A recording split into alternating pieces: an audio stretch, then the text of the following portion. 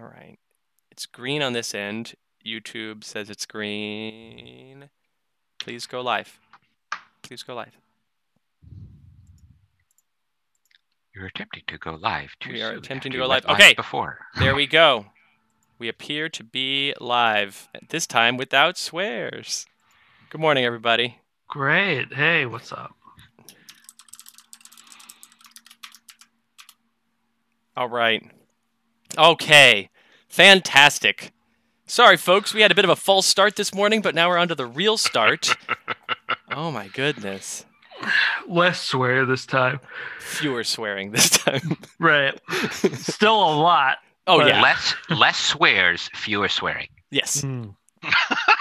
Paul is absolutely correct. We got to hone in. We need those artisanal farm to table swears. Locally sourced. Yeah. Cruelty-free. Cruelty-free swears is interesting because 100% organic. I mean, those were cruelty-free swears. They were. That you did. Non I like to think that all swearing's organic. You don't want mass market, mass-produced swearing. You got to really get the artisanal flair. Right. Andy says there's weird repeats. Are people hearing weird? Yeah, that's probably it, Andy. There shouldn't be weird repeats happen. Yeah, Amelia, give us some knock-knock jokes. Those are good. 4-way knock-knock jokes. What we will need is 2 knock-knock jokes, one of which I will ask Adam, and the other of which Paul will ask Chris. Why don't we go? Okay. You say knock-knock. I say who's there. Chris says. Oh yeah. No, that's good. No, so give us a knock-knock jokes. Knock us. The chat's working on it. Hello, the Worm sponsor. Hello, Andy Aronson. Hello, Viral Kirsan Stormbringer. Hello, Amelia Ryan's meme goddess. What's up, everybody? Hello, Twitson. Hello, Wolf. Hello, Jay-Z. Everybody say hello to Chris Burton. He's new. Hi, everybody. I'm pointing at him. Be gentle with him. It's his first time. He's right there. Everybody say hello to Sale. She's right here. I don't believe you because she's not in the picture. She's right. She's in the picture. That could be anything. What do you think this is? Pixar didn't happen. What do you think this is? Anything. This could be anything? Yeah. Look at the stripes. It's not a face. Distinctive stripes. Yeah, it could be a coonskin cap. That's what it is. If she weren't actually very comfortable and happy right now, I would put her on my head like a hat. Christopher is well known for his all right, where frontier wear. Where the heck are the knock-knock jokes? Hi, Andy. Hi, everybody. Brian has a knock-knock joke. Knock-knock, who's there? Did you install the thing on your computer? No, I did not. Oh, that's a good one. Oh, classic. We're not doing the banana one. Oh, no, we're not doing... No. Okay, fine. We'll do... No, we're not. Give us a real knock-knock joke. Yeah, real one. Real joke, please. My 5-year-old does that one plenty. Okay, here we go. Worm sponsor. You ready? We're gonna go the same order that we're gonna do questions, which is me, Adam, Paul, Braithwaite. Are you ready? All right, cool. Okay. Yeah. Knock. Who's there? A little old lady. Nope. See, you've messed it up already. We're trying it again. I have. Go back. We're trying again. Also, we don't need this knock joke until we go ready on the audio. Paul, are you paying attention? Yes, I am. Okay, because you weren't paying attention when I explained this. The order that we're doing the knock joke is me, Adam, you, Braithwaite. But we're not doing the knock joke until the audio goes live. Are you guys ready for the audio to go live? I am. Okay. Are you ready with Audacity? You're looking at it? I am. Does anybody not have Audacity installed, just out of curiosity? Good. I'm going to uninstall it right now. No! Uninstalled. All right. I don't know what that is. 3, 2, 1, go. Hey, Trevor, this is Christopher. This is Bullpen number 3. Yep, that's it.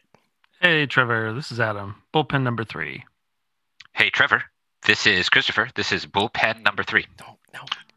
Hey, Trevor, this is also Christopher. Bullpen number 3. This is... That's what we're supposed to say, right? We just all say, hey, Trevor, this is Christopher. That's correct. I'm not lying. Sorry, I messed up. Christopher. This is also Christopher. I messed up. I didn't know we were doing that. Okay. All right. You didn't tell me about that bit. I didn't know we were doing that. Just decided in the moment to do the bit. It's like your shtick. I need to be in on it. That's true. We need to make the shtick that annoys Christopher locked channel in Slack so we can type The funny thing is, it's a bit that I actually enjoy a ton, but it only works if I act like it incredibly frustrates me. True. So I have to be like, no, you idiots! Even though inside I'm like, oh yes, good. All right, now we do the knock joke. Scroll back up to 1103 in the chat, where the Worm sponsor has given us a knock joke. We're going to go in the order of me, Adam, Paul, Chris Burton. Okay. Don't Audacity I it up. rearranged the Discord pictures or the Zoom pictures so that it is in the proper order. Yeah, mine you are can do arranged that? in that order. Yeah, you can just drag people around. Really? Yeah. Oh. No, I can't. It says you cannot move a video. No, yeah, you can't do it. I guess Chris I'm just did. very well, special. And I that did. worked. I can decide who to put You turned your first. camera off. Don't you? So you just trying to- you click trying on to do somebody's face, hold it I know, down, that's what I'm doing. and it then says drag no. it around. Everybody in the Against the chat law. is watching me drag Adam around. Oh, I see. Okay. You actually have to hold it Yeah. until it swaps. Yeah. Oh, okay. You can't just pop it there. So, It won't okay. just. Wait. Yeah. What So the I shit? go there. Oh, You sorry. go there. Okay. Don't Arr. swear, Paul. It's so hard. It is Okay. very difficult. I have little room to talk. You This can is so release weird. your video. Okay, oh there no, we I go. messed it up. Go back. I did it. Oh no. So now it goes Christopher, Adam, me, Braithwaite. Correct. As God intended. Amazing. All right, everybody, go to the 1103. We're gonna do the knock knock joke. All right. Knock knock. Who's there? A little old lady. A little old lady who? Dang! All this time, I had no idea you could yodel. This is the problem with knock knock jokes. There's 5 parts, not 4 parts. 5, yeah. That's okay. All right. I think we're probably all We're right. good. We're good. How are we? Here we can do at 1104. Viral Kirasan Stormbringer put in a knock knock joke that only has 4 parts. Standy, you ready? Okay. Yes. Yes. Okay. Knock knock. Who's there? Interrupting Grum. Interrupting groom. Who groom? There you go. There you go. Good job. Yeah. All right. Okay. A plus. Great. All right. My cat was very unhappy with that groom. Yeah, I bet. Ooh, the stream is having buffering issues. If you're having buffering issues, then what you should do is pause the YouTube video for like 5 seconds and then start it again. But everybody is having the issues, so they think it is on our end. Well, let me poke at things here. Audacity is running. Let me look at my CPU.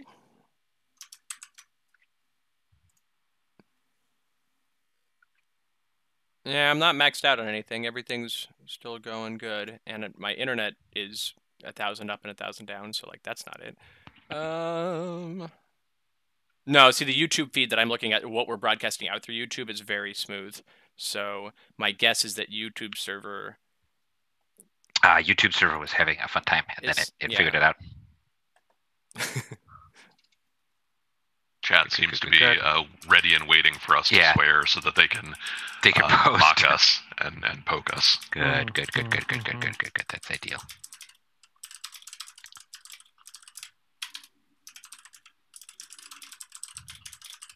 Sorry, folks, just figure out some technical stuff here. All right. Looking around at what can I do to entertain you? Yeah, juggle. I can't. I don't Juggle, know, Adam. Juggle. Adam. No, I can that's juggle gonna be 2 things. A disaster. That's technically Juggling 2 juggling, isn't things it? It's would be a technically, I disaster guess, for me. technically. It's very mediocre juggling. Found some. If any of you are into minis at all, I found. Yeah, show off your minis. I went to Menards. Minis from Menards? No, well, so Are you sort of, sure? yeah. Okay. Do you save big money? So I did, hold on, but I Adam. I found think we're these good cars. now. I think we're good. Everybody seems to be caught up. Oh. Oh yeah, okay. show off your cars. Show You off gotta your see his cars. cars. Show off your They're cars. cool cars. Yeah, Yeah, show I know. off the I found cars. these cars that are basically perfect in scale, and they were on clearance over there at Menards. What do you mean when you say perfect in scale? What do you mean? They are about between 140 and 150, so they're essentially O scale, which is O most- scale. Yeah, I prefer. What does that mean? L scale, I genuinely which is don't know what that Spanish for means. the scale. it's between 143rd and 148th. It's the scale that like Crisis Protocol is. It's the scale that it's larger than D&D minis, but most wargaming I think is around there. That's cool. So That's Yep. cool. I wonder how many people in the chat know what Menards is. it's the scale that the Freedom 5 board game is in. The fun thing about the store named Menards is it's not spelled Menards, which is the way that I just put it in the chat. Oh no, Menards. Because in my youth, we always had Menards. Menards was a normal store when I was growing up, but it Right. only recently even came to St. Louis. Did you have Menards in DC, Chris? No, it is very unfamiliar to me. Yeah, that's what I figured. Because it's a northern Midwest chain, I believe. Yeah. Well, I believe that they have these same cars. It's in, a hardware hobby store. Stores. Yeah. Menards Also, to Home Depot is Walmart to Target. Yeah, sort of. but both are nationwide chains. I wouldn't say that. Yeah, Menards is regional, but then in terms of like, it's I would say that the quality isn't that much lower than Home Depot, but the prices are much better than Home Depot. Like Menards, if you know what you're looking Yeah. for, you can. They also have a lumber yard. Yeah, and like they're a little bit more robust. Yeah. So being from the northern Midwest, I would say that Menards is halfway between Home Depot and Fleet Farm. Oh, see, that doesn't help me. I'm not. Yeah. But there's no not Fleet many Farms there. down here in St. Louis either. Neither are there any Farm and Fleets, which is a different store from Fleet Farm. Oh wow, Sanvar put in the chat, save big Yeah. money. Save Anybody? big money. Yeah, I say Oh, anybody all who's been to right. Menards knows the Save Big Money song. Yeah. And there used to be the old guy that popped up in that little thing that he's showing. That would be like at Menards, and he did all the commercials when I was a kid. He was really into Menards. Is his name like Bob or something? Because he's the guy, right? He's not He's just the like a commercial Menards guy. guy. He's the Menards guy. Bob He's Menard. like Bob yeah, Menard. I don't know. I don't know what his name is. I don't know if he's just a spokesperson or. It's like you're describing a childhood on an alien planet. I Yes, have it is no like that. cultural touchstone for This this. is great. This is great. This is good radio too. it Do you guys is. want to actually start the episode? Yeah, I would rather talk about Menards for another 40 minutes. We've already think got. we could. I'm I sure bet it we could be could. done. I'm sure we could. But Oh, here's the yeah, deal: we alright, already have alright. more questions for this episode than is commonly standard. Okay. Here's a fun thing that Chris didn't talk to you about, but I think you've heard some of the bullpens we've done. By some, we've done 2 bullpens. Have you heard them? I have. In the bullpens, the way that we do the beginning, we have the intro that's different for each type of episode. The bullpen intro is we all say "Welcome to the bullpen" at the exact same time, and we do it like with 2 to 5 takes, so that then Trevor can edit them together in a way that sounds cacophonous. So, just as a point of rhythm, the meter for it is "Welcome to the bullpen." So you say "Welcome to," and then there's a beat, and then you say "the bullpen." So Okay. what I'm going to do is I'm going to say it, and then you 3 say it along with me, which for me and for the people watching is going to be horrific because of the delay between us. But it'll at least help you get the bullpen meter. Is everybody ready to say "Welcome to the bullpen" a few times? Mm-hmm. Yes. All right. Apologies to everyone, especially Trevor. Here we go. Welcome to the bullpen. The bullpen. Yeah, that's horrifying. Let's do it again. Yeah. Welcome, Welcome to, to the bullpen. the The bullpen. Again. Welcome, Welcome to, to the bullpen. The bullpen. All right, Trevor. All right. Have fun. Pick the best ones of those. Or pick boy. the worst ones. Yeah. We have no control over it. Yeah. But I'm the devil on your shoulder going like, pick the worst takes. Yeah. Okay. It's good that you admit it. Yeah. All right. So that means we're live. Good morning, everybody. How y'all doing? What's up? What's up? What's up? What's up? What's up? This is an exciting new bullpen. We had said last month that this month would have not a bullpen but an editor's note. But as is commonly true with episodes of the Letters Page, we lied. We are liars, And so, fibbers. and so It is just a fib. It's not a huge lie, but it's a pretty big lie. Not in our top 10 biggest though, for real though. So that's fine. Yeah. As is commonly true, here in a bullpen, we've got me. Hi, I'm Christopher. We also have this guy over here. oh, me? Yeah, you. I'm pointing at you. Oh, Only on your screen. yeah. I'm Adam. And then over here we have Oh, that's me.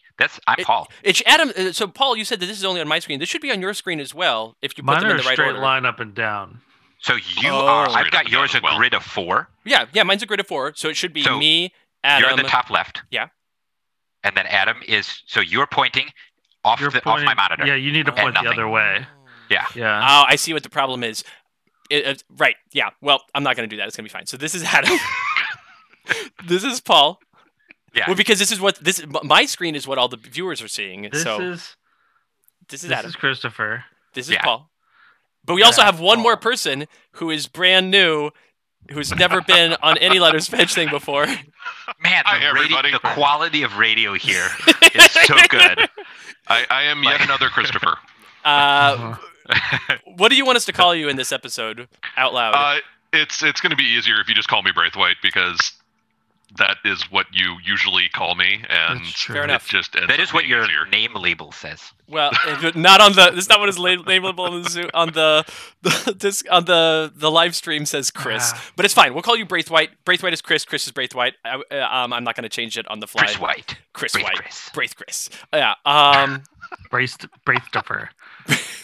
No, please God, no. That sounds very bad. So, Chris, introduce yourself. Everybody, Yeah, most of who our are listeners ya? know who I am, who Adam is, who Paul is. Who are you? I'm the game developer here at Greater Than Games. I do a lot of stuff in the background to polish and refine and make everything work on the development end, and then also work with the playtesters to get the playtesting done. And I also moonlight as a writer and as a brainstormer, and really just do all of the other stuff that is needed to make games work. I would also throw some design work in there, not just development, but yes, also yes. design. Yeah. It's great. It's great. It's good to have you here because your work was and continues to be instrumental on the Definitive Edition stuff that we're doing, which is the topic of this bullpen. Is we did a Definitive Edition episode a few weeks ago, and there was enough follow-up questions and interest that were like, okay, it's worth doing a bullpen about this, because it'd be good to have Paul here to talk about like why we're doing this as a product, and it'd be good to have Braithwaite here because he did so much development and working with playtesters and design work. So yeah, here we all are. And Twitsan likes to remind me that I'm a mean GM. Yeah, well, I think that you are a great GM because you're mean to your players, and I know who all your players are. So Look, if they want to make open-ended bargains with Zhulong, I'm not going to stop them. that's the thing that they did, and Oh my god! right. Don't do that. What did you assume, Paul? You said you assumed That he was a mean GM, like you might make a mean GM. Oh yeah, and you're a mean GM.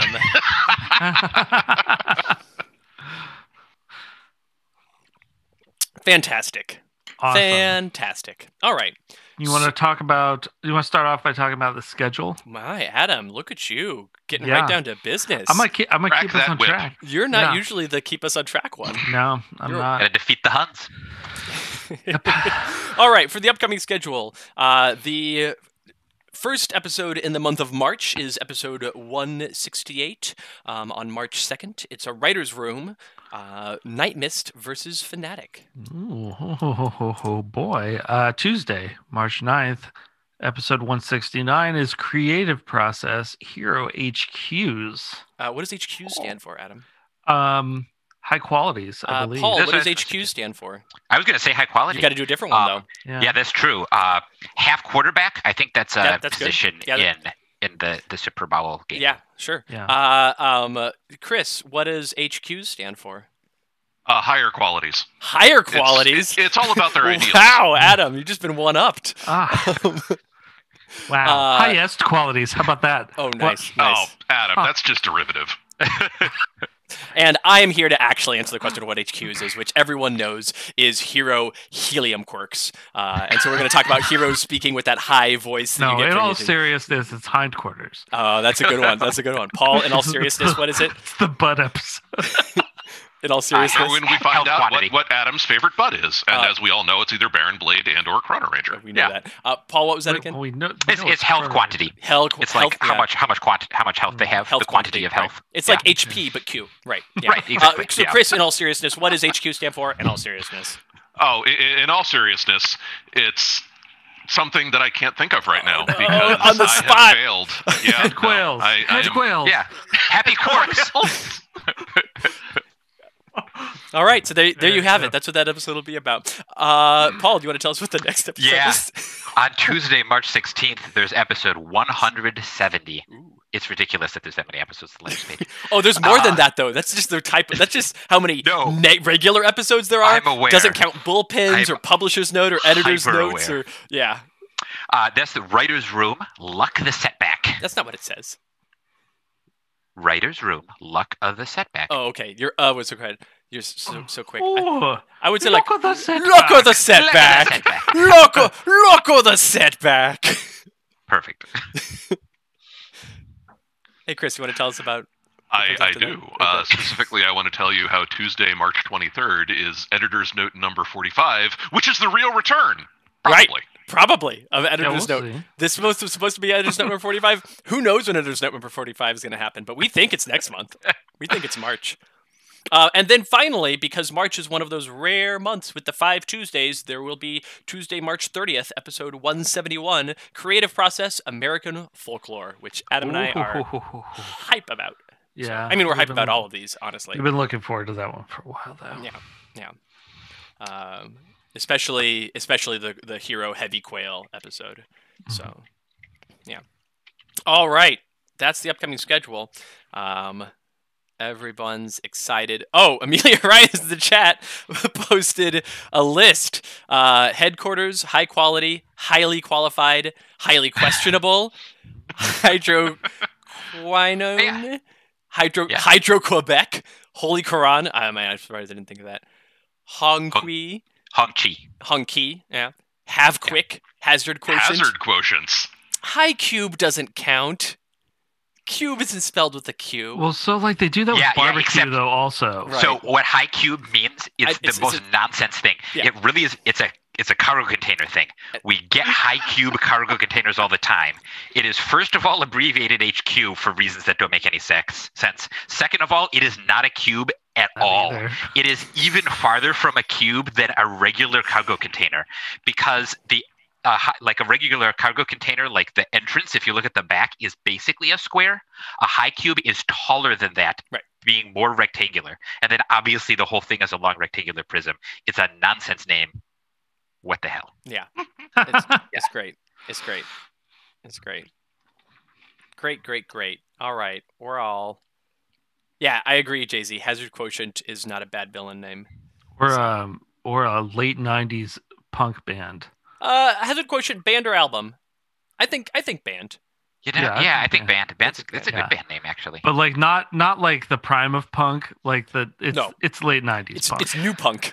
I don't know. Though. It really does sound more like a band for a chemical named, or it sounds like an album for a chemically named band. You know? Sure. Like the petrol spills, Hazard Quotient. Yeah, you could do that. I wonder if that's going to come back too, because all 90s stuff is super cool now with the kids these days. Oh, really? Like Tell us of of the youths, Adam. Yeah. Like, I was just learning this recently. Like, the kids these days are like, skinny jeans suck. We need jeans with wider legs and things like that. Are Jinkos coming back? I hope so. Are we going to get the big old Jinkos? Like, I also want, like, goths to come back, like, with the, for sure. like, the spiky ear stud earrings all the way around and, like, that kind of stuff. Oh, man. I'm excited for goths. I'm hoping. Yeah. All right. Now that we've done all of that, whatever that was, let's go to the question section, in which Trevor will put some sort of intro to the question section. Trevor, you're going to have to come up with some sort of bullpen Trevor question song. I don't know. I say you're going to have to. You don't have to do anything. You're the one that makes it happen. So it's question time. Let's ask some questions. The fun thing is Adam was like, everyone's going to come along with me on this one, and no one did. Adam's like, I'll ask a question for the other ones, 'cause it's question time, and it's hard when you're having fun. All right. There you go, Trevor. Good luck. I'll admit, I was having fun watching Adam just sort of struggle to draw that out. Try to figure out the... You made it happen. You brought it home. The super group. All right. The first question for today comes from the Burning Stickman, who writes, Dear Adam... Nope, that's not what he writes. I'm off to a bad start. Mm-hmm. We're all a little slap happy. Read it up already. He writes, Dear Christopher, Adam, Trevor, and whoever else happens to be in the booth with you fine gentlemen today, with the recognition that in the current circumstances, the booth is virtual, of course. Yes, it is you, Chris. It's good to have you. And it's good to be recognized as that person. Yeah. You're actually being recognized in this case as whoever else. What are college kids doing I right now apologize. if they're not trying to cram as many people into a phone booth? They're trying to cram as few people into a phone booth as possible. Like, oh, look at this phone booth. Only one person. Got him. I assume. Well, you guys have been talking about the Definitive Edition for some time now. I'd always thought it was more of a maybe sometime in the future sort of thing. So I'm very excited to learn it will be upon us before the end of the year. I'm looking forward to grabbing it and wrangling my game group to play through all of it again while relearning how everybody works. Which brings me to my question. Given the changes to mechanical and additional keywords, am I correct in understanding the Definitive Edition will not be compatible with the current iteration of Sentinels: The Multiverse? Or will there be some kind of conversion rules released, say if I wanted to try using OG Night Mist with the Definitive Edition set? Mm-hmm. So the answer is technically both. That Definitive Edition isn't backwards compatible, and it's not intended to be. However, there will be a conversion rubric that we release that lets you take previous things and play them alongside new things. But it's not intended. It's going to be rough. It's going to be like, okay, yes, you can make these things work. This is how you do it. However, none of the converted stuff is play tested to work alongside that. It's like, this is more or less accurate. It'll be fine. One of the things that is going on with Definitive Edition is that all of the decks are Christopher and Wraithwhite and all the playtesters. We're putting a lot more effort into making sure from the get-go that every deck is kind of is pretty evenly balanced to each other, and some of the older stuff isn't as much, and certainly isn't with the Definitive Edition stuff. So that's the downside. The upside is the rubric for conversion is very straightforward, actually. So that's nice. Like it is like I'm thinking back to my experiences in the aughts, both with Jenko Jeans and also with Dungeons and Dragons, where when they came from 3rd edition Dungeons and Dragons to 3.5, I don't know if you remember that. Like you could convert 3rd edition D&D monsters and situations and stuff over to 3.5 pretty straightforwardly. They weren't made to be balanced because they did a lot more careful rebalancing with 3.5 than they had with 3rd edition. But the rubric for conversion was fairly straightforward. Like, oh, these rules changed and they turn into this, and here you go, right? So if you've got anything, whether it's old officially published stuff or not officially published stuff or whichever you like, that you want to play in with Definitive Edition and have fun, awesome, have fun. But the goal for Definitive Edition is that you get a good, like, well play-tested, balanced, internally consistent experience for new players. So for new players, play with just Definitive Edition. For you guys, play with whatever you want and it'll work. It's also a lot more streamlined. So like, really don't use the old stuff with new players. I mean, because, don't use the old stuff with new players. That's the most for sure. thing. Use the old stuff as much as you want yourself for brand new players. In all honesty, when we were developing it, we were looking at a lot of the old ways of shuffling through decks, like things like reveal until you find X thing, and then shuffle the rest of your cards, and then do a thing with the revealed card. And we just keyworded that. And so a lot of the conversion rubric is basically going to be that whenever you would do take cards off the top of your deck to do this thing, and then do this other thing, and just do it and know that it's being called a different word. Yeah. Well, and a lot of it's going to be too, like, anytime you see the word equipment, it means item. I think I'm going to have to just force all environment card destruction to be ongoing card destruction. Yeah, we'll have that released sometime between now and the and the Kickstarter. A lot of the conversion really was about, like Adam said, sort of balancing things out.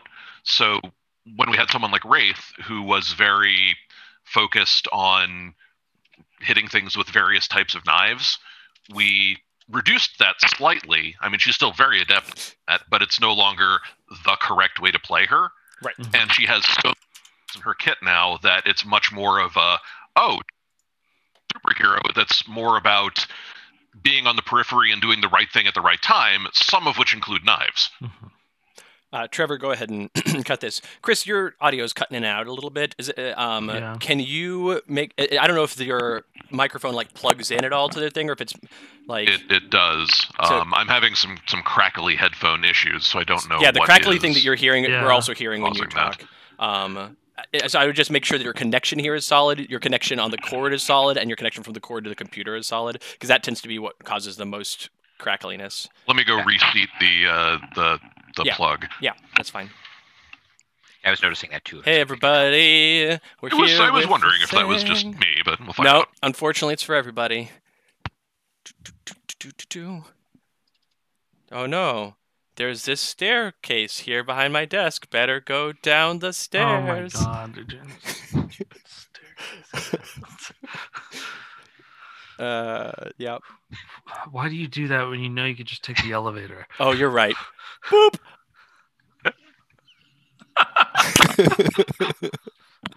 All right, how's that? I mean, A bit better? Seems better. so far not crappily. So. Yeah. So far, not crappily. Yeah.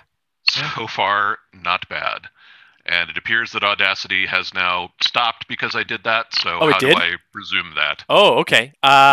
Okay, so hold on. So, boy, that's a good question. What happens if you just hit the red button? If It I hit will the red record button, over. Okay, then don't do that. Don't do that. so I could file save and Yes. then Yeah, you So have hit to make a new file. file. Save project, got it. and save that to your desktop, and it'll save both a file and a folder with important stuff. And just hang on to that. That's not a thing that you're going to send to Trevor, but it's a thing that you're going to hang on to until the episode goes live, just in case, because it becomes kind of Gotcha. like a master backup. Then, after you've done that, go to File, Export, and export it as a WAV. Okay, but now I should just hit the red button again. No, you shouldn't. You Okay, should right I now. should not. You should right now, while you still have the file open, Yes. go to File, Export as WAV. Export as WAV. And Hello, export WAV. that, and just save that to your desktop for now. I'll tell you later where you're supposed to put it, but you should definitely export it now and not later. Gotcha. I love that XKCD comic. Which one? The intelligence and inanity of statements based on human proximity to a cat. Yes. All right, that has been exported as a WAV. What is Okay. the next step? We've created. Now a go fun back to time for Audacity Trevor. and Okay. hit Control W, and that should clear everything out and leave you with a nice clean blank Audacity. That does seem to be the case. Great. So now hit the record button. Mm-hmm. This is me now hitting the record button. Oh, look, I'm seeing things that are appearing. Great. Good. Okay. And so now, for the purpose of lining things up, we are going to, as a group, count to 12. And we're going to do it in the order that we read questions. Are you ready? Yes. Here we go. Yes. 1, 2, 3, 4, 5, 6, 7, 8, 9. 10. 11. 15.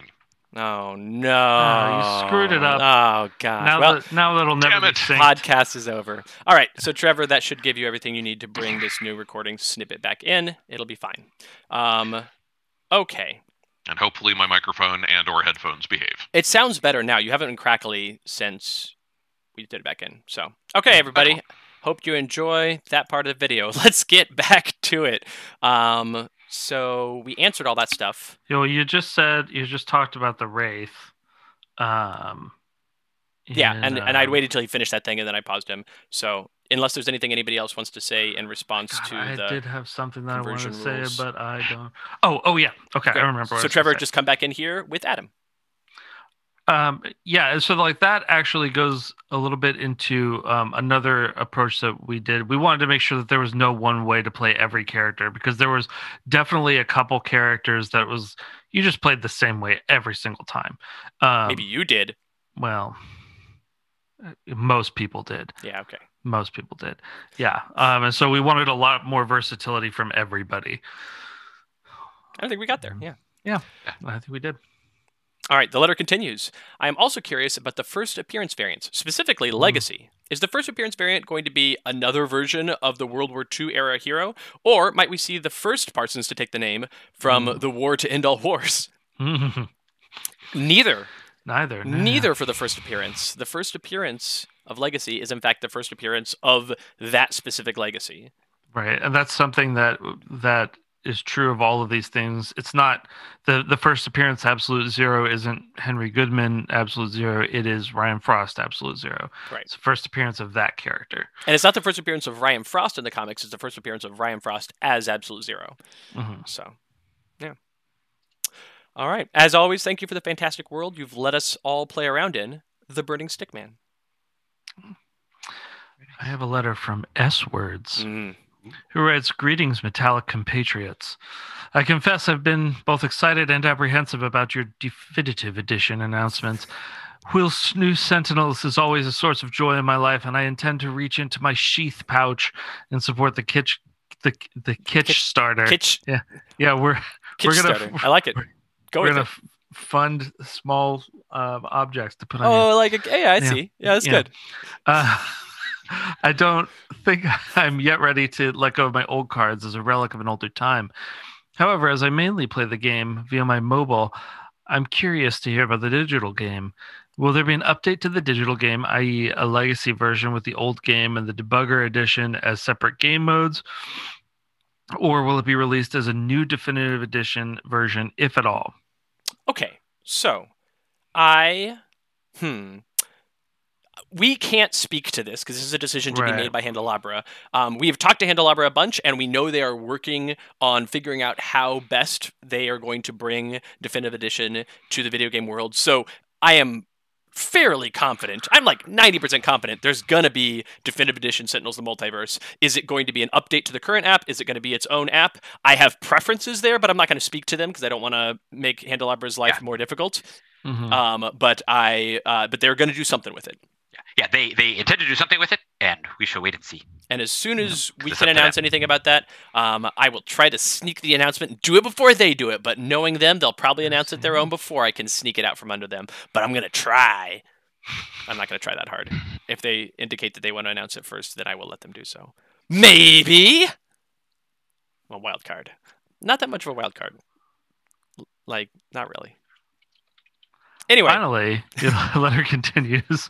I would also like to express my disappointment in the changes to Bunker's deck. Yeah. Oh, uh-oh. Yeah. Instead of the refined, elegant, bladed sword he could have had, he has kept his guns in the form of ordnance. For shame. We eagerly anticipate the changes to Expatriate's deck where she converts to the civilized world of swords. Until then, may your edges forever be sharp. I agree. Bunker setting up for disappointment there. Bunker could have been all swords all the way. And, S Words here raises an excellent point that Expatriate would be cooler with swords that had multiple types of sword ammo. What if her guns shoot swords? Oh, man, best of both worlds, right? That's what we should be doing. I don't disagree at all. I think that's great. Yeah. I think we've got a new design direction for Expatriate. All the work that we've already put into it, out the window. Sorry, Chris. Gone. Yeah. No, I can think of a few ways to make that work. Yeah. Best Not well. of Both but I Worlds can is a definitely Star do Trek that. reference. Is it? Oh yeah, there's a very famous Star Trek: The Next Generation episode called Best of Both Worlds. I think that your Probably statement that's of probably Best of Both Worlds is can be a Star Trek reference, but isn't necessarily a Star Trek No, it was reference. invented by Star Trek. No one before 1991 ever said Best of Both Worlds.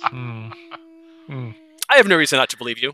Yeah, I'm going to allow it. Yeah. Yeah. All right, I think I have a question to read. You do? Cool. You think you do? Cool. I think I'll read it too. Da Shep writes, "Hello there, fantastic gentlemen and creators. I want to start off by saying that my game night group and I are nothing short of excited for this Sentinels Definitive Edition. But some of us have had the same question, and we were hoping to get some clarification. We know you said that the Definitive Edition is not backward compatible with a previous version of the game, but what about the hero character cards specifically? Could you use them with the new decks and villains and still be okay? I.e., being able to use Extreme Prime Warden's Argent Adept with the new deck. Whatever the case, we look forward to your answer and will continue to be nothing short of excited. In the meantime, we will keep playing Sentinels and the RPG. Thank you again from Lecco, Shellcaster, Star Siege, and Sanguine, aka The Outcast." Man, I want to tell you, when I hear Star Siege, I want to say Star Siege!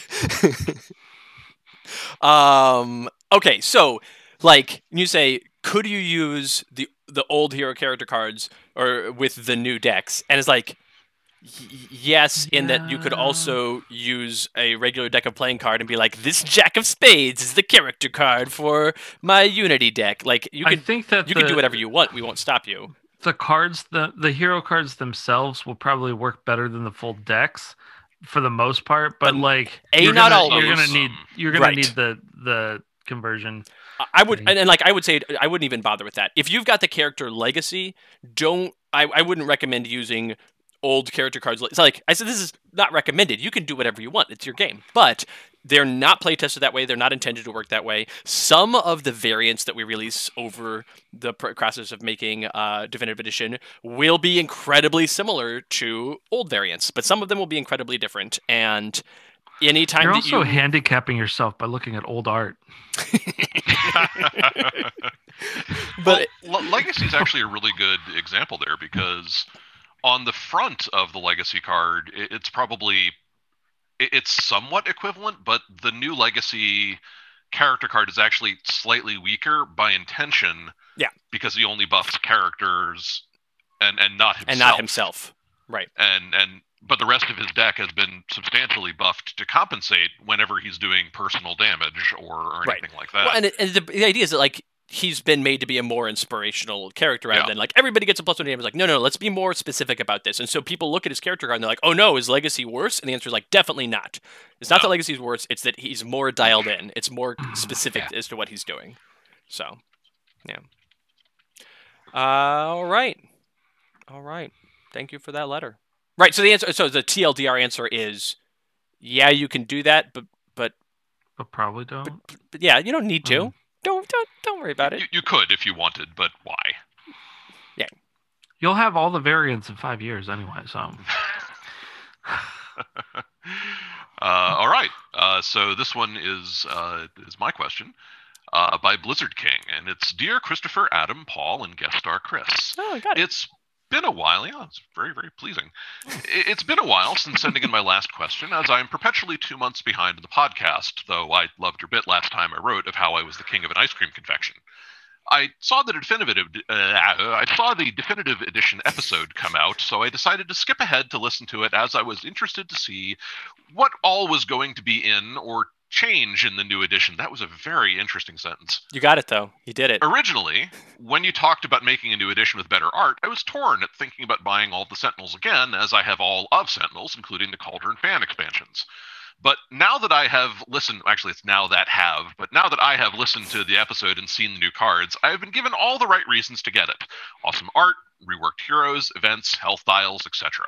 But enough on how you're able to constantly feed my superhero card game addiction. The question I am writing in to ask about is Unity. You said that every hero has been touched up, though some more than others. Unity is a hero that me and my friends have all played at least once or more because she has a really cool concept, fun design, and she's the one true summoner character, especially before the Oblivion expansion. I always... You always say Oblivion? Yeah, I just do. Oblivion. It's Oblivion shards. Right. The problem is that I now sometimes mean to say the word Oblivion, and I say Oblivion, and I'm like, I do that too. Yeah. I'm like, behold, Oblivion. And you're like... Are you pronouncing that word wrong? Like, not... just different. Yeah. But in our time playing, she is the most inconsistent and one of the weakest because of how dependent she is on certain cards to play golems and how multi-target attacks can shut her down.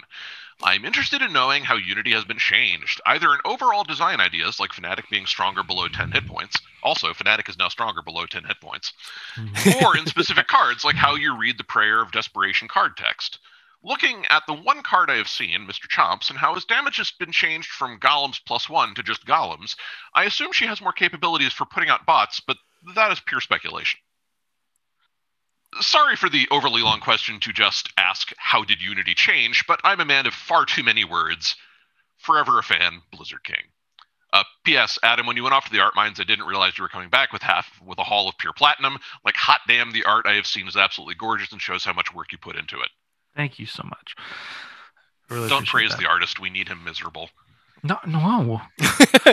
So here's a nice thing, I need Chris. affirmation. Normally, I would agree with that you'd want to keep the artist miserable, but Adam is his own worst enemy. Adam's phenomenal at making himself miserable. We can all spend lots of time praising Adam, and most of it will be as water to a duck's back. That he'll be like, "Oh, this praise is nice, true. but it doesn't nourish me." Definitely true. So Adam will enjoy the praise. So feel free to go over the top and be like, "Adam, you're doing great. Your art is wonderful. Everything's fantastic." And Adam will be like, "Oh, thanks. That's great. I'll take this nugget and I'll throw it over my shoulder, and then I'll go back to this pile of I'm terrible." Right. I'll take all of these compliments and There's, put these there's in a the real reason why these are Disney calls it probably prison lies there. box. Yeah. Yeah. Yeah. Well, I mean, specifically as for Unity changes, Yeah. when we were looking at her, the guiding light behind Unity is that she can't ever just put stuff out for free, no cost. She needs components to work with. She needs to expend energy. Like it's not just she waves her hand and a golem appears out of the ether. It's she works with the materials that she has and makes golems with her mind. So one of the common criticisms of Unity is that, well, you need to destroy equipment in order to make bots, or you can have a handful of bots and nothing to do with them. And so we addressed that. We changed her around so that she has many more ways of getting bots out, although if she has a handful of bots and nothing else, she's going to have to work a little bit harder to get those specific bots out, because she still needs to do something to get those specific ones out. But if she wants to just, say, discover one, she might be able to do that. Yeah, she certainly has more options than she did before. I wouldn't say Yeah. she's stronger than before. I would say she's more consistent than before. Much more consistent, and the nerfs that we made were very, very calculated based on some of the more common things that people would do. Like Stealthbot, for instance, got hit a little bit with the nerf bat, so that you can't just infinitely tank 1-point hits with Stealthbot for the entire team. Right. Yeah. So yeah, All the bots look way cooler. this is true. That's the other major upgrade. to Although Adam. I do have a slight quibble with that, because Mr. Chomps doesn't look cute anymore. That's true. He's still a little cute. He's still a little Still A cute. little bit. Yeah, but I understand fierce. that a lot of people will be. There's a lot of different versions of Mr. Chomps. Is the thing. There's ones that are more raptory, and the era in which we set that card is just it wasn't right to do super cutesy. So That's something else that's I think really cool about Definitive Edition that I think some people know but some people don't, is the how much work Christopher and Adam put into, and then Adam put into drawing, deciding, and then Adam drawing every art era appropriate. mhm. That makes sense, right? So there's a whole timeline of the publication history of Sentinel Comics where Christopher and Adam know exactly what year a given comic book came out. Well, now in Definitive Edition, the art matches the era. And the writing the as way well. through. There's another thing we did with the flavor text was make sure that the amount of goofiness or seriousness or darkness or whatever, the whole aspect of the card, start to finish, is intended to be indicative of that era. So, I mean, yeah. like extreme '90s fanatic. It's just it's hysterical. yeah. All right. Okay. So let's take a look at the chat, see if there's any questions we missed there. I know that there was one way back, from TechFire80, who wrote at 11:37. Greetings, Greater Than Games team. While most of the variants are the same hero, what about Young Legacy? Will we be seeing her as a promo? I wish you all the best, TechFire80. So that is yet to be seen in the future. I don't super want to talk about a bunch of what future content will be specifically one way or another, because that's the future. But I can tell you that we definitely will see lots more Legacy variants, because Legacy's got a pile of variants, and that the game will have Young Legacy and Greatest Legacy in it. So over time, we'll see how all that goes. Yeah. Is there Other questions in the chat? other questions? Just so everybody in the chat knows, and you can cut this, Trevor. We're going to be taking questions from you every 4 questions. We're each going to do a question that we read, and then we'll look at the chat. So, so that you know your timing. Yeah, since Get it out there. since we only have one topic this time, we usually do a topic and then go to the chat. But there's only Right. one topic, so yeah. Yeah. All right. I don't see any others. I think we're good right for now. Yeah. I think we're good for now. Oh, here we go. Oh boy, here we go. Adam, if you'll do the Klutz Lament, and then Paul, you can do the Amelia Ryans. Yeah. Let's lament. Okay. They just came in just now. Yeah. Yeah. Klutz Lament asks, do you guys plan to add any new decks in the expansions? Oh boy. Go ahead, Paul. Paul wants to say a thing. Yes. Okay. So, all right. But we're not going to tell you what ones. All right. Oh boy. That is something that we had That's talked something about initially, and we decided, we're gonna add. We're gonna Yeah. add new Yeah. ones. Time will tell.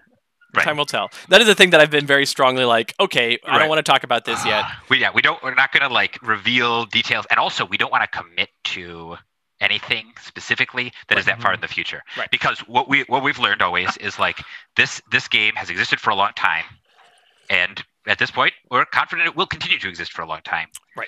And Menard's environment deck confirmed. yeah, exactly. And we're making it more, and it's making us, that fact is making us more and more cautious Yep. about saying things, lest someone is like, 6 years ago you said this thing. Are you lying to us the whole time? It was like, no, things And the change answer a lot. is in they've been 6 saying years. they're liars the entire time. Right. How were you expecting the truth? We've never claimed that we weren't liars. Right. So anyway, when I say yes, am Right. I lying? Paul hasn't been a proven liar on the podcast before, though. That's true. Yeah, that's true. We're not saying he isn't a liar. I think that's a lie. Oh.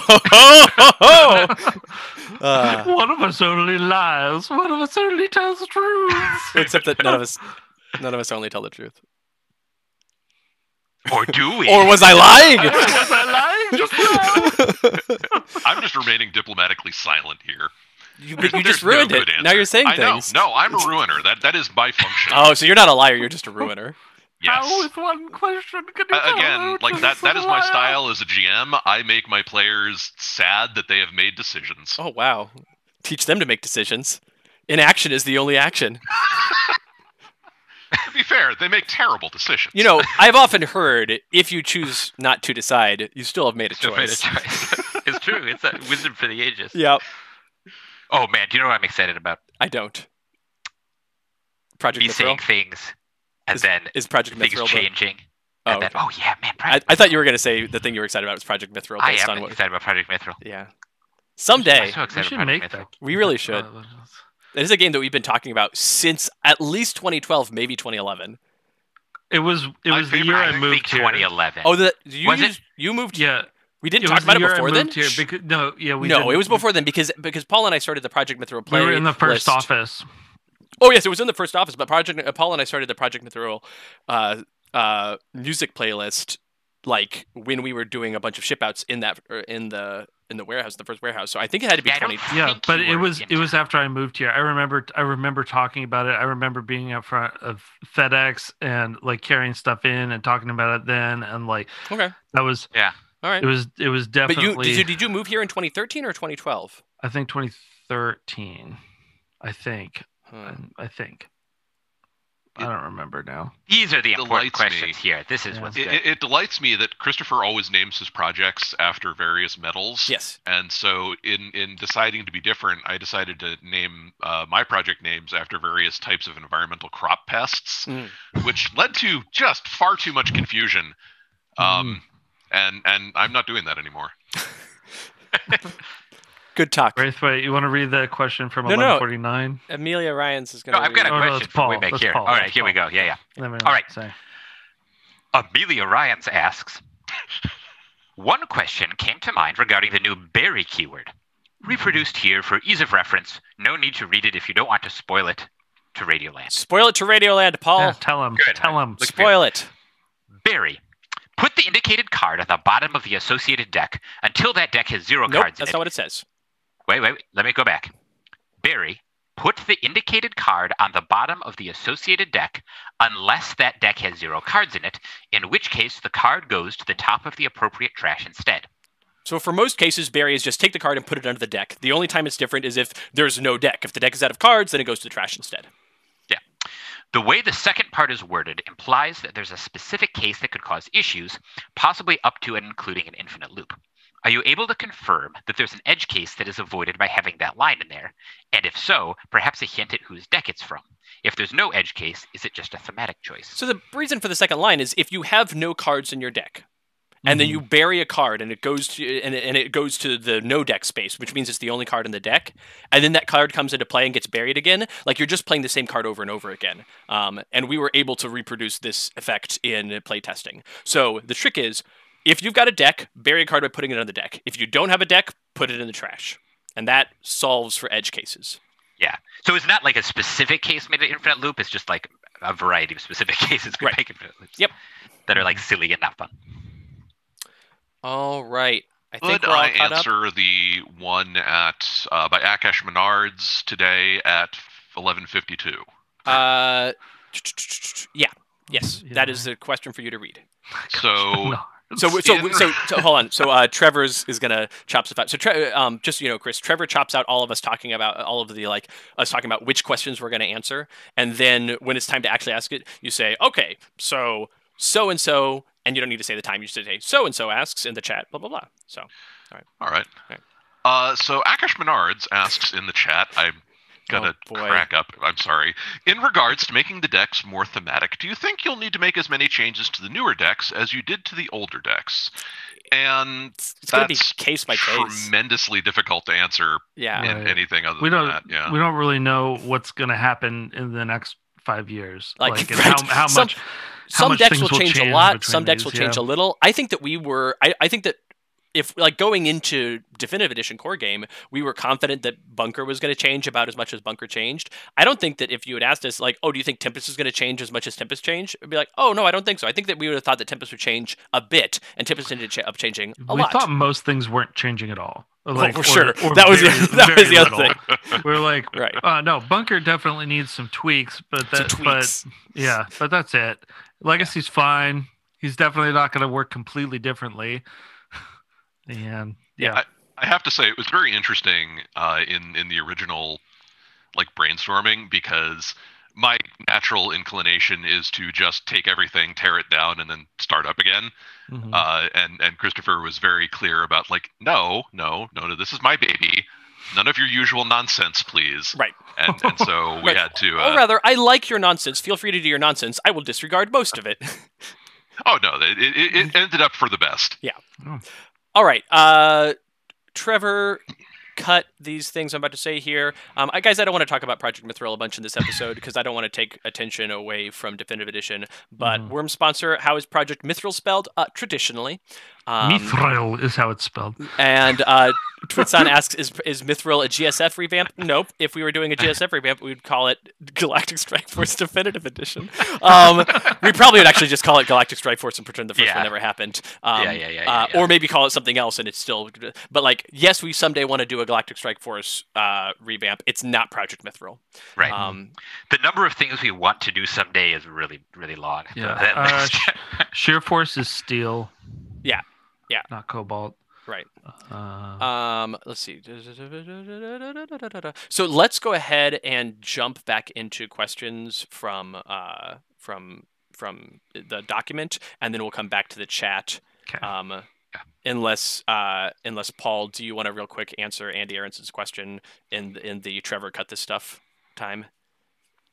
It's at 11:54. Yeah. Because is there here from the Chimera? Perhaps. That was I was going to ask you. Yeah. Global. Probably the global book is the time to find out the answer to that question. Right. Yeah. I think that's question mark right now. Probably right. Right. This is the thing. It's too soon to talk about it. Yeah. Yeah. So what we'll do is note that Ensign 53 has a question at 11:57, and that's where we'll come back with questions when we do that in 4 questions here. Mm-hmm. All right. Okay, so to go back to the questions from before, the questions not from the chat, I've got one here from the Railroaders, who write, well, if it ain't the conductors of this here letters page. Allow us to introduce ourselves before we go off the rails. We're the Railroaders, the roughest, toughest guys and gals whose love for trains is only eclipsed by one man, who shall remain nameless. Our organizers at the station wanted us to express our gratitude for the increase in passengers who boarded the hype train after your recent announcement. As a thank you, we brought you this train headlight and a small snowplow as we wish you a bright future and a clear path for the tracks ahead.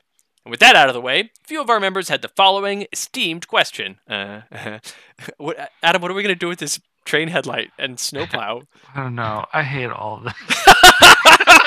I love it. It's so good. Would you not hate it if you were the one reading it? I feel like you only hate it because you're not reading it. No, I would hate it if I was reading it. Why? You don't like all the puns? So many train puns. God. But you love Freight Train. Yes, I love. Yes. You got me. Yeah. With this new edition, with all the bells and whistles, our hero base power is going to change. Are the incapacitated abilities going to change? I'm going to throw this one, like, obviously all four of us know these answers, but I'm going to throw this one over to Chris, to Braithwaite. Braithwaite, do you think any of the hero base powers or incapacitated abilities are going to change? Probably not, right? Meh. I honestly, we started thinking that we're gonna not change the base powers because they're perfect, and then I think every single one of them changed. Yeah. Maybe Tempests didn't. Maybe. I actually don't remember off the top of my head, but like almost all of them changed. Some of them in ways that are like very reminiscent of the previous one. Like Tachyons, for instance, is very reminiscent of the previous one, just better.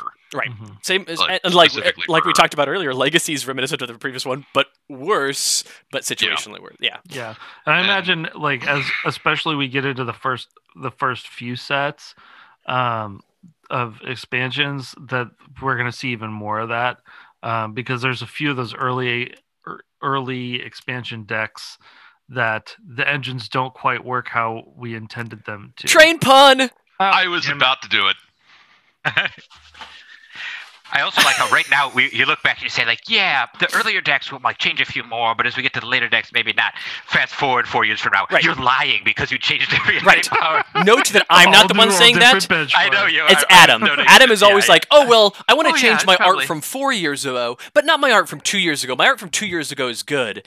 And then 2 years down the line, I was like, well, I want to change my art from 4 years ago, but not from 2 years ago. 2 years. I will say like Wrath of the Cosmos and later is pretty okay still. See, right. But But- by the time you get to the point of drawing those characters over again, 100%. I will say that the new Captain Cosmic looks fantastic. Thank you. The sheer number of hairstyles and all of the different jackets. I love the Yeah. mustache. Yeah. Yeah, the mustache. The mustache. Nice. Yeah. Actually, to be honest, since it is a 70s mustache, it's really nice. Nice. Right. but the incapabilities have substantially changed. Yeah. We used to do a very sort of standardized, each hero does one general thing, one slightly altered general thing, and then one highly specific thing to that hero for incapabilities. So like play a card, and then the slightly different one would be like destroy an ongoing, because that's somewhat different. Yep. And then there would be one like, do something specific to the environment, and obviously we changed that around. But when we went to incapabilities in Definitive Edition, because we're now dealing with phases, so start phase, play phase, power phase, draw phase, end phase, we can now do nonsense like one hero takes their play phase, which includes any specific buffs to play phase that hero might have. And we could even do fun stuff later on with some of the other phases. And it's just, in general, it feels much more personal to that hero. Yeah. And stuff like that.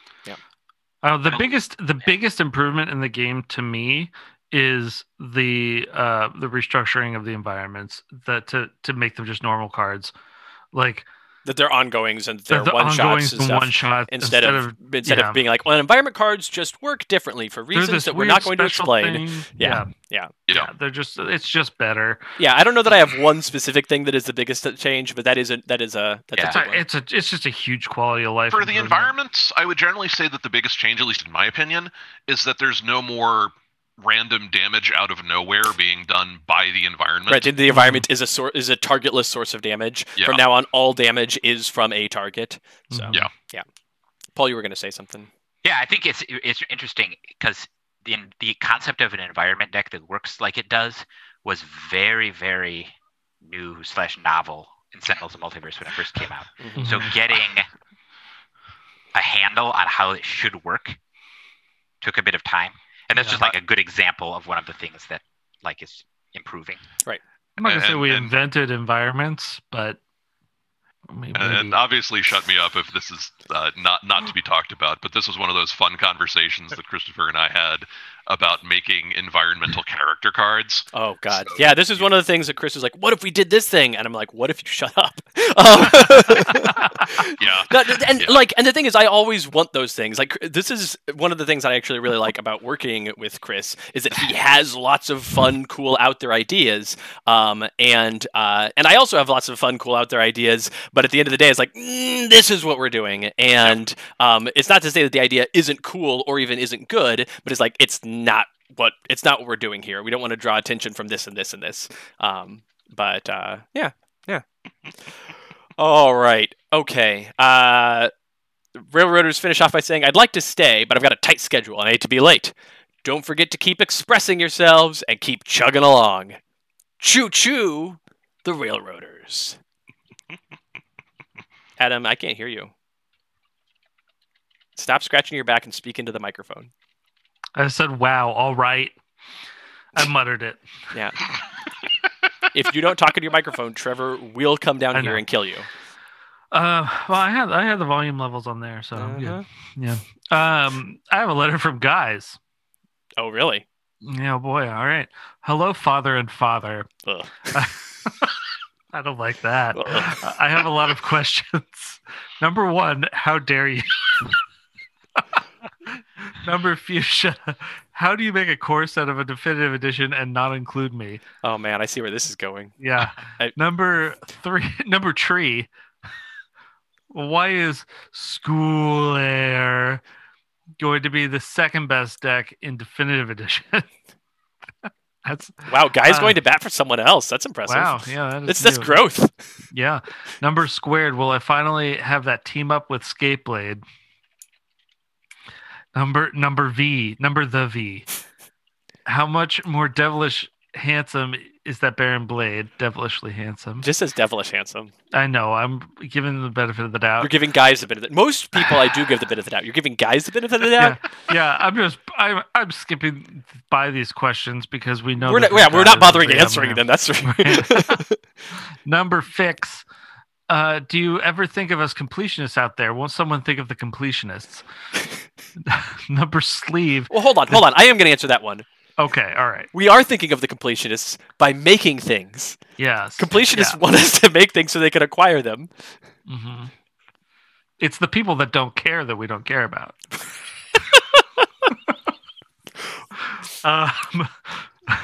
Number Sleeve. It seems you did to some degree, as you're going to offer sleeves to keep everything in mint condition for pledges, but what about those of us who double sleeve? Oh, well, good news. Paul, do you want to talk about people who want more sleeves? Yeah, so what we're going to do is we're going to actually offer a plexiglass framing kit on the Kickstarter, where we're going to send you a palette of little, like, kind of 63 by 88 millimeter. Well, they're going to be a little bit bigger than that. Like I guess 73 by 98 millimeter. Yeah, like the baseball things with the bolts on the sides. Yeah. So then you can put every single deck through there. And then we're going to also be offering a special pledge level where you get a giant dresser that fits all of your cards ever for this game in plexiglass, in like 1/8-inch plexiglass. Yeah. Don't say ever, Paul. And then also in 2035, we're gonna regret you said that when we put out the 16th set. No, I've already solved this. What we're gonna do is we're gonna get surplus used cargo containers, like we were talking about haikus before, like the 40-foot long, like the back of a tractor truck, right? And we'll sell those, and in there they'll be built in to both walls, right? Places to store all of your plexiglass. In case you actually want to play with any of these cards, also we'll be selling like a soda machine sized contraption that you load them all into like cartridges, and it will shuffle them for you. Yes, and that's perfect because you're like, oh, I need a card from this deck. You hit the button, and yes. I'm really excited for someone to be angry that when we don't actually make that thing, I just promise. I'm already angry. I'm hype about it. No,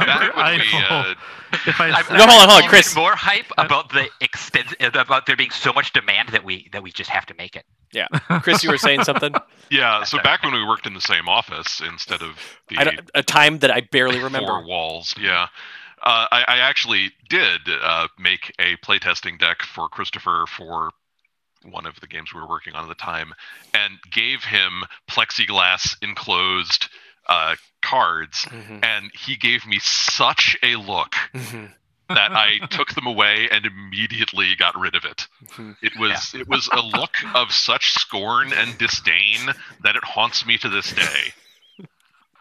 The actual sort of answer, I guess, is that we will be coming out with sets of sleeves. That was the answer I was looking for, Paul, but I appreciate the answer you gave. No problem. That fit various standardized card sizes. There's so much demand. Like, this is a situation where Christopher and I acknowledge that we're wrong.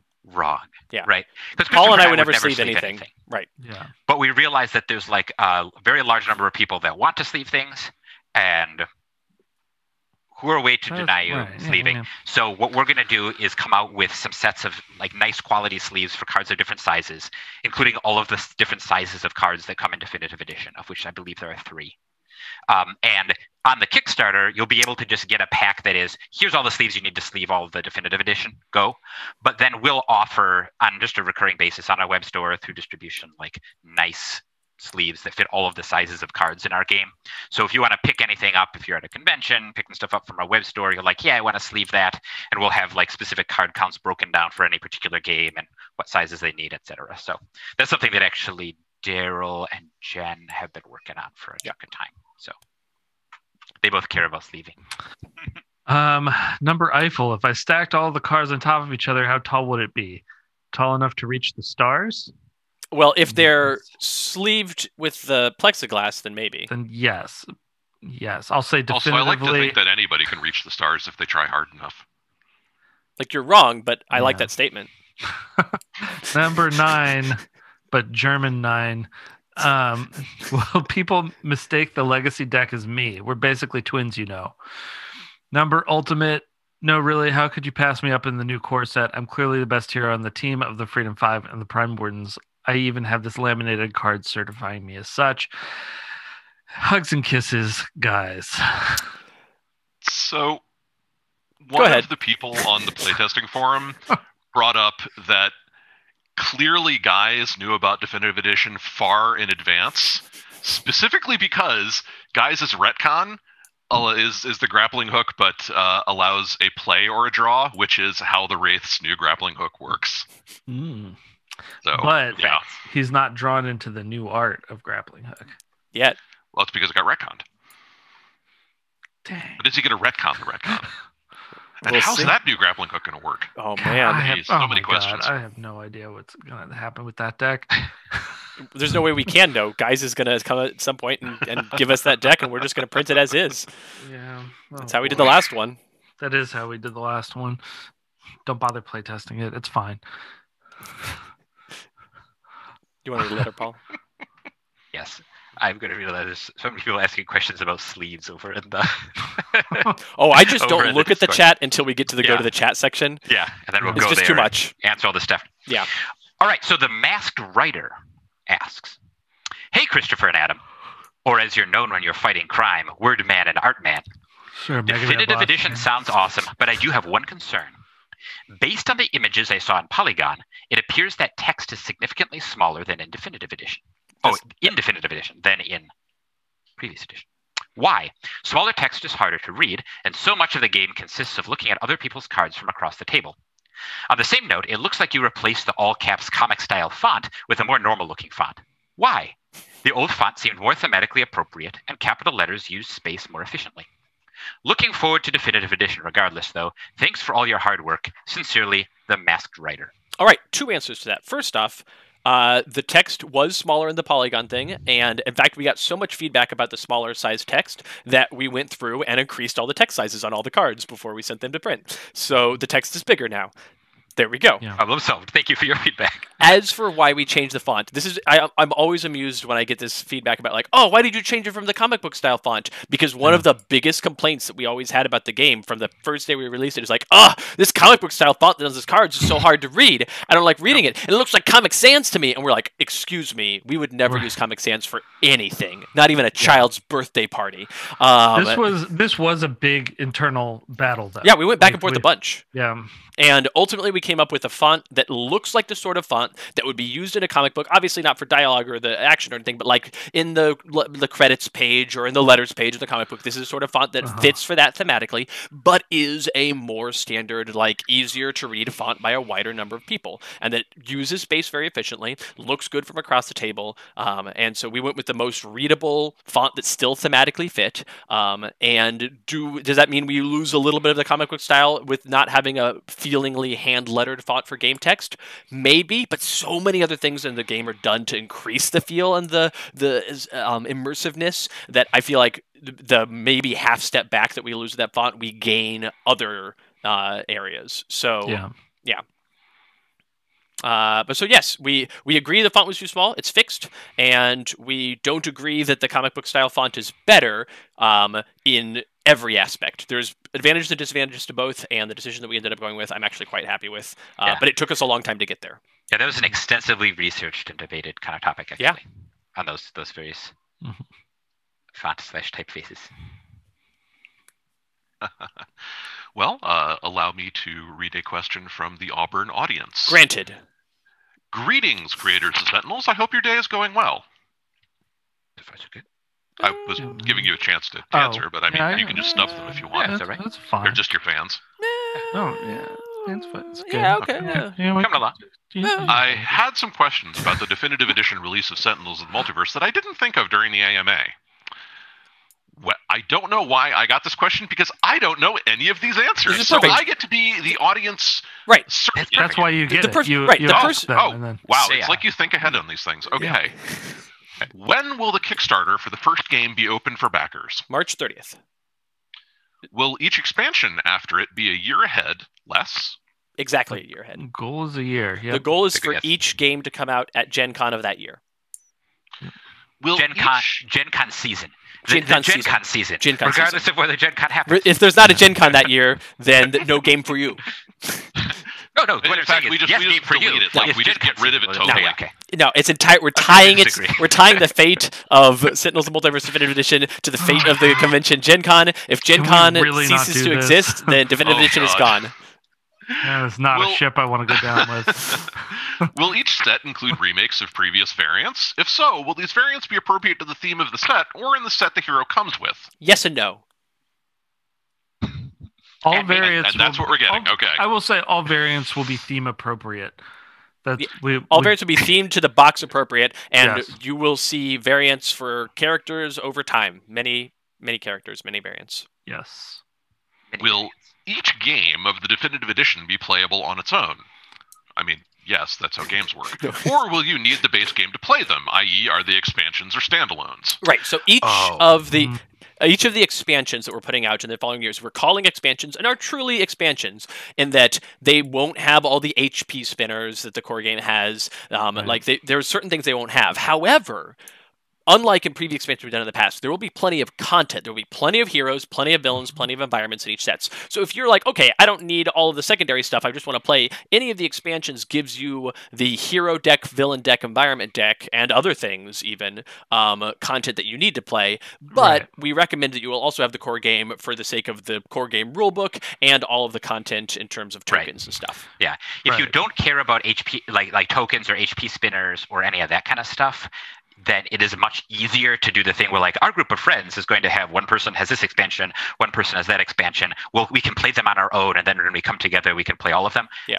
Which we've seen a lot of people do, and it's a little bit friendlier for that use case that we didn't think of initially. Right. But the idea is that we are still calling the core game is the core game, and each of the following products are expansions, because even though there is enough standalone content, in our opinion, it's missing certain important elements. Right. Thank you for taking the time to answer these questions. Welcome. You are welcome, Chris. Thank you for asking them. I am glad to answer and ask questions as needed. All right, so let's go back to the letter that we tagged at 11. I think it was 57. It was. So I'll start with this one. All right, going back to the chat, letter here from Ensign53, who writes, question for everyone present. Who was the hero you were most looking forward to seeing the Definitive Edition version of going into this project? Did any of the decks surprise you with how much you enjoyed them? Also, here's the problem. Going into this project, we don't know we were changing things as much as we were. Right. But let's say the question is, like, which of the hero decks were you most excited about? Once we realized everything was changing, which one are you like, okay, well, I really am excited to see what the new blank looks like? And I'm going to let Paul and Adam answer this first, because Chris and I have seen dozens of iterations of both of all of these decks. And so, like, our answers, it's kind of, straightforward, but like I was really excited to see Bunker and like Bunker function well. Yeah. And I actually haven't answered this question. I came up with one, but yeah. I've got one actually that is really true. So as soon as we realized we were doing like notable changes, I was actually most excited to see Tempest, I would say. Oh, interesting. Interesting. Because Tempest, just a bunch of reasons. Like what Tempest was for a bunch of balance and thematic reasons, and where Tempest would wind up, and I must say that it's cool. Yeah. For me specifically, it was Wraith. I really wanted her to feel more gadget heavy, and that's exactly where she ended up. Yeah. It's perfect.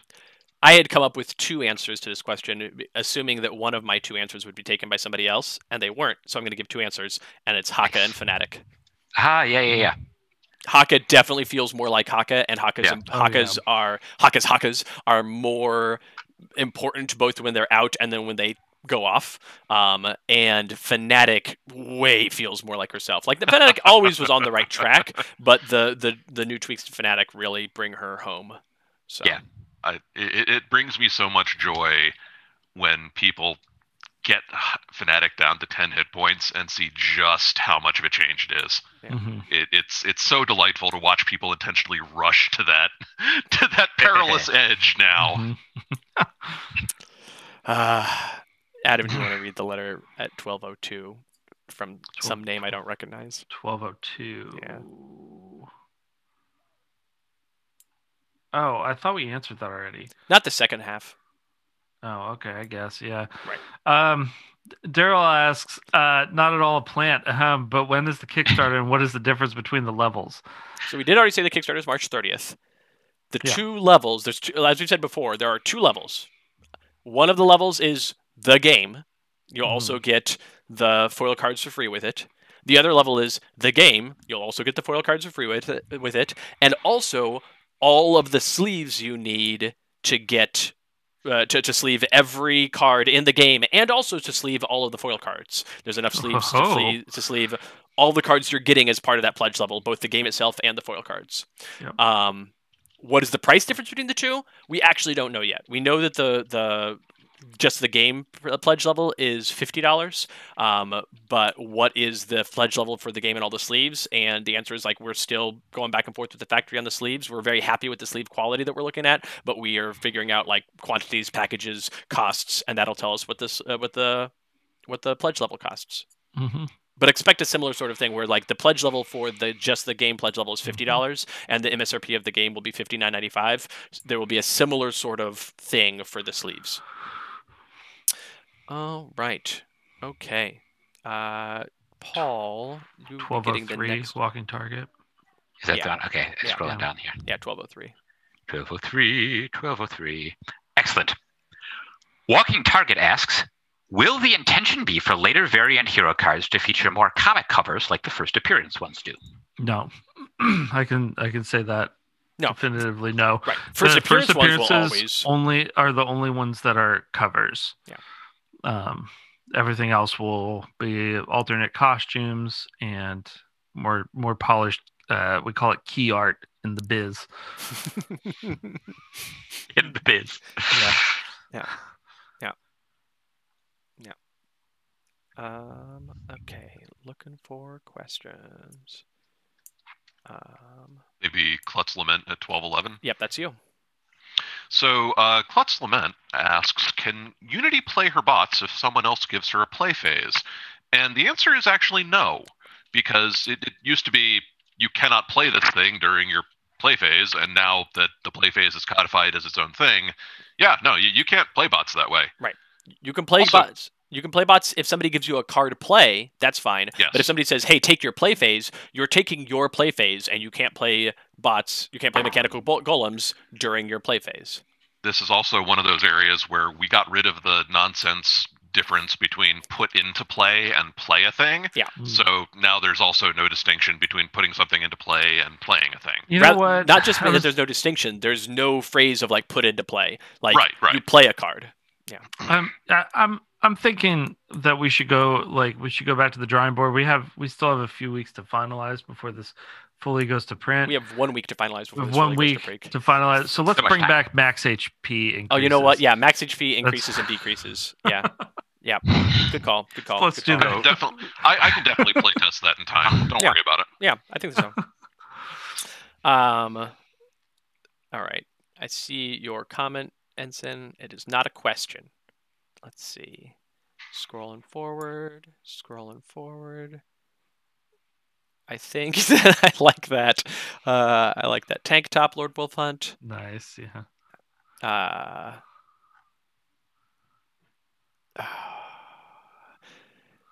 All right, Akash Renard in the chat writes, will the Telenovelaverse be an environment in an expansion, or will just each hero have a Telenovelaverse variant in each box?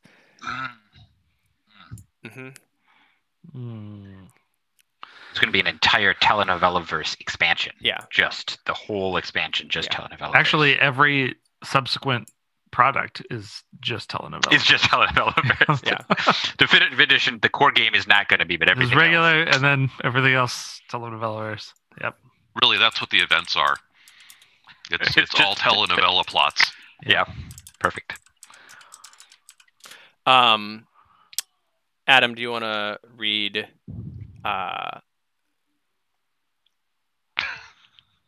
Do you want to read? See where we are. Do you want to read a book? Read a A comic? book? Read a story? No, I had one that I thought was for you, but then I clicked away and I've lost it. It's here. 1223. 12, Quasi-quirky. 23. And then Paul, you'll be 1225. Ensign. Okay, yeah. Quasi Quirky writes, so we know that the Kickstarter is 3:30, but do you know what time it will be going live? I must reclaim my first backer title.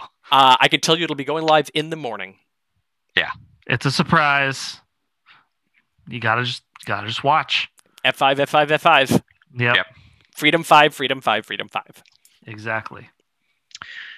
So I've got a question then from Twitsan Oh, right after that, okay. who asks, no matter how good the sleeve, a few will always rip. Are you going to include extra? And the answer is yes. So what we're doing on the Kickstarter specifically, so we're having, and get into some manufacturing details, we're having the sleeve packs manufactured in standard, and this is sort of a little bit up in the air as we finalize some stuff with the factory, but we're going to have them packaged in like packages of 50 or 100 or so sleeves, like standardized packs. On the Kickstarter, what you'll get is a little box with enough sleeve packs to sleeve all of Definitive Edition, but Rounded they will, up to the by next necessity, it will be pack. rounded up on purpose so that you can deal with the situation. Like some of them rip, your dog eats some of them. You've got a few other cards you want to sleeve, whatever. It'll be rounded up to the nearest thing. So yeah, so you'll be covered in that case. To finish off the questions from the chat for now, Yep. Chris, do you want to read the Ensign question at 1225? I do. Ensign53 asks, can you confirm or deny, will characters in expansions get no further variants in other expansions? I.e., will all of Harpy's variants be in Harpy's expansion, and no future expansions will have Harpy variants? I will There deny is that. currently no character named Harpy. That's a good answer, Chris. There is currently no character named Harpy.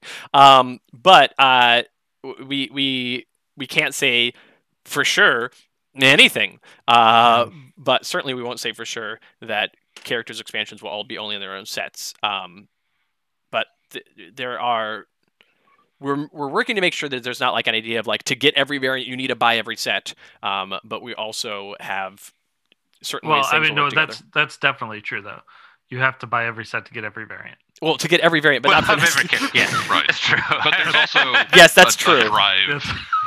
There's also a drive to keep people from having to go to conventions to get Oh, right, all right. the other. Oh, yeah. Variants will Nothing will only be any content will only be in these boxes. There's not going to be, oh, well, we're going to make this other deck on the side, or we're going to make these variants and give them out of shows. Like everything will be in the boxes.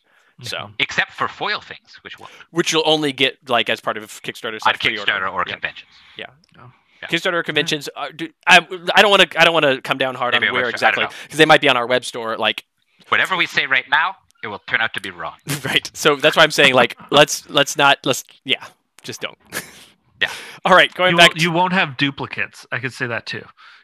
Like Yeah. if Oh you my gosh. unless you If buy you two of the want same box. So if Harpy winds up being a character, and you Hypothetically want to speaking. hypothetically, and you want to get literally every variant for Harpy, you will not have to buy every single expansion. I think that is safe to say. Wow. Well, Wow. we'll see. We'll see. But if you want every variant for Harpy, but you just don't want other expansions, what do you Right. like? I don't understand. Imagine. Yeah. Okay. Just all right. saying. Maybe you want that. All right. Let's. Who are we to judge? I'm incredibly judgmental. All right. Judgmental. All right, let's go back to this What are we doing? Sentinel advanced questions with a question here from the heroic shrimp, Nice. who writes, "Greetings, greater than hosts. The letters page has been a great way to pass the time on long drives for work, and I always look forward to Tuesdays. I'm super pumped about the definitive edition. Everything so far looks absolutely fantastic. I'm especially excited about the first appearance variants, but I would like to know for the later sets. I know, another question about stuff you're still working on. I was wondering if there will be new, never-before-seen variants. I'm particularly hopeful that we'll get to see some deep cuts from letters page history. Okay, before I go on with this, I want to say, all right, team, are there going to be new, never-before-seen variants? Yes. Yes, there will be. There will be. Definitely. And then what I'm going to do is I've got 3 questions here about 3 potential deep cuts from letters page history, and I'm going to offer it to each of you to answer it. And so here we go. We're going to start in the regular order. Trevor cut this thing that I'm about to say. Do you guys remember what we talked about in advance to what the correct answer to this question is? I'm mostly asking because I think Paul's probably forgotten. Yeah, okay. Yeah, Great. I forgot to. Oh, okay, cool. Great. Good job, team. I'm going to say a specific character, and you're going to say I can neither confirm nor deny that this character is going to be. Okay. Okay, Trevor. All right, Trevor, we're coming back. Okay. All right, here we go. Adam.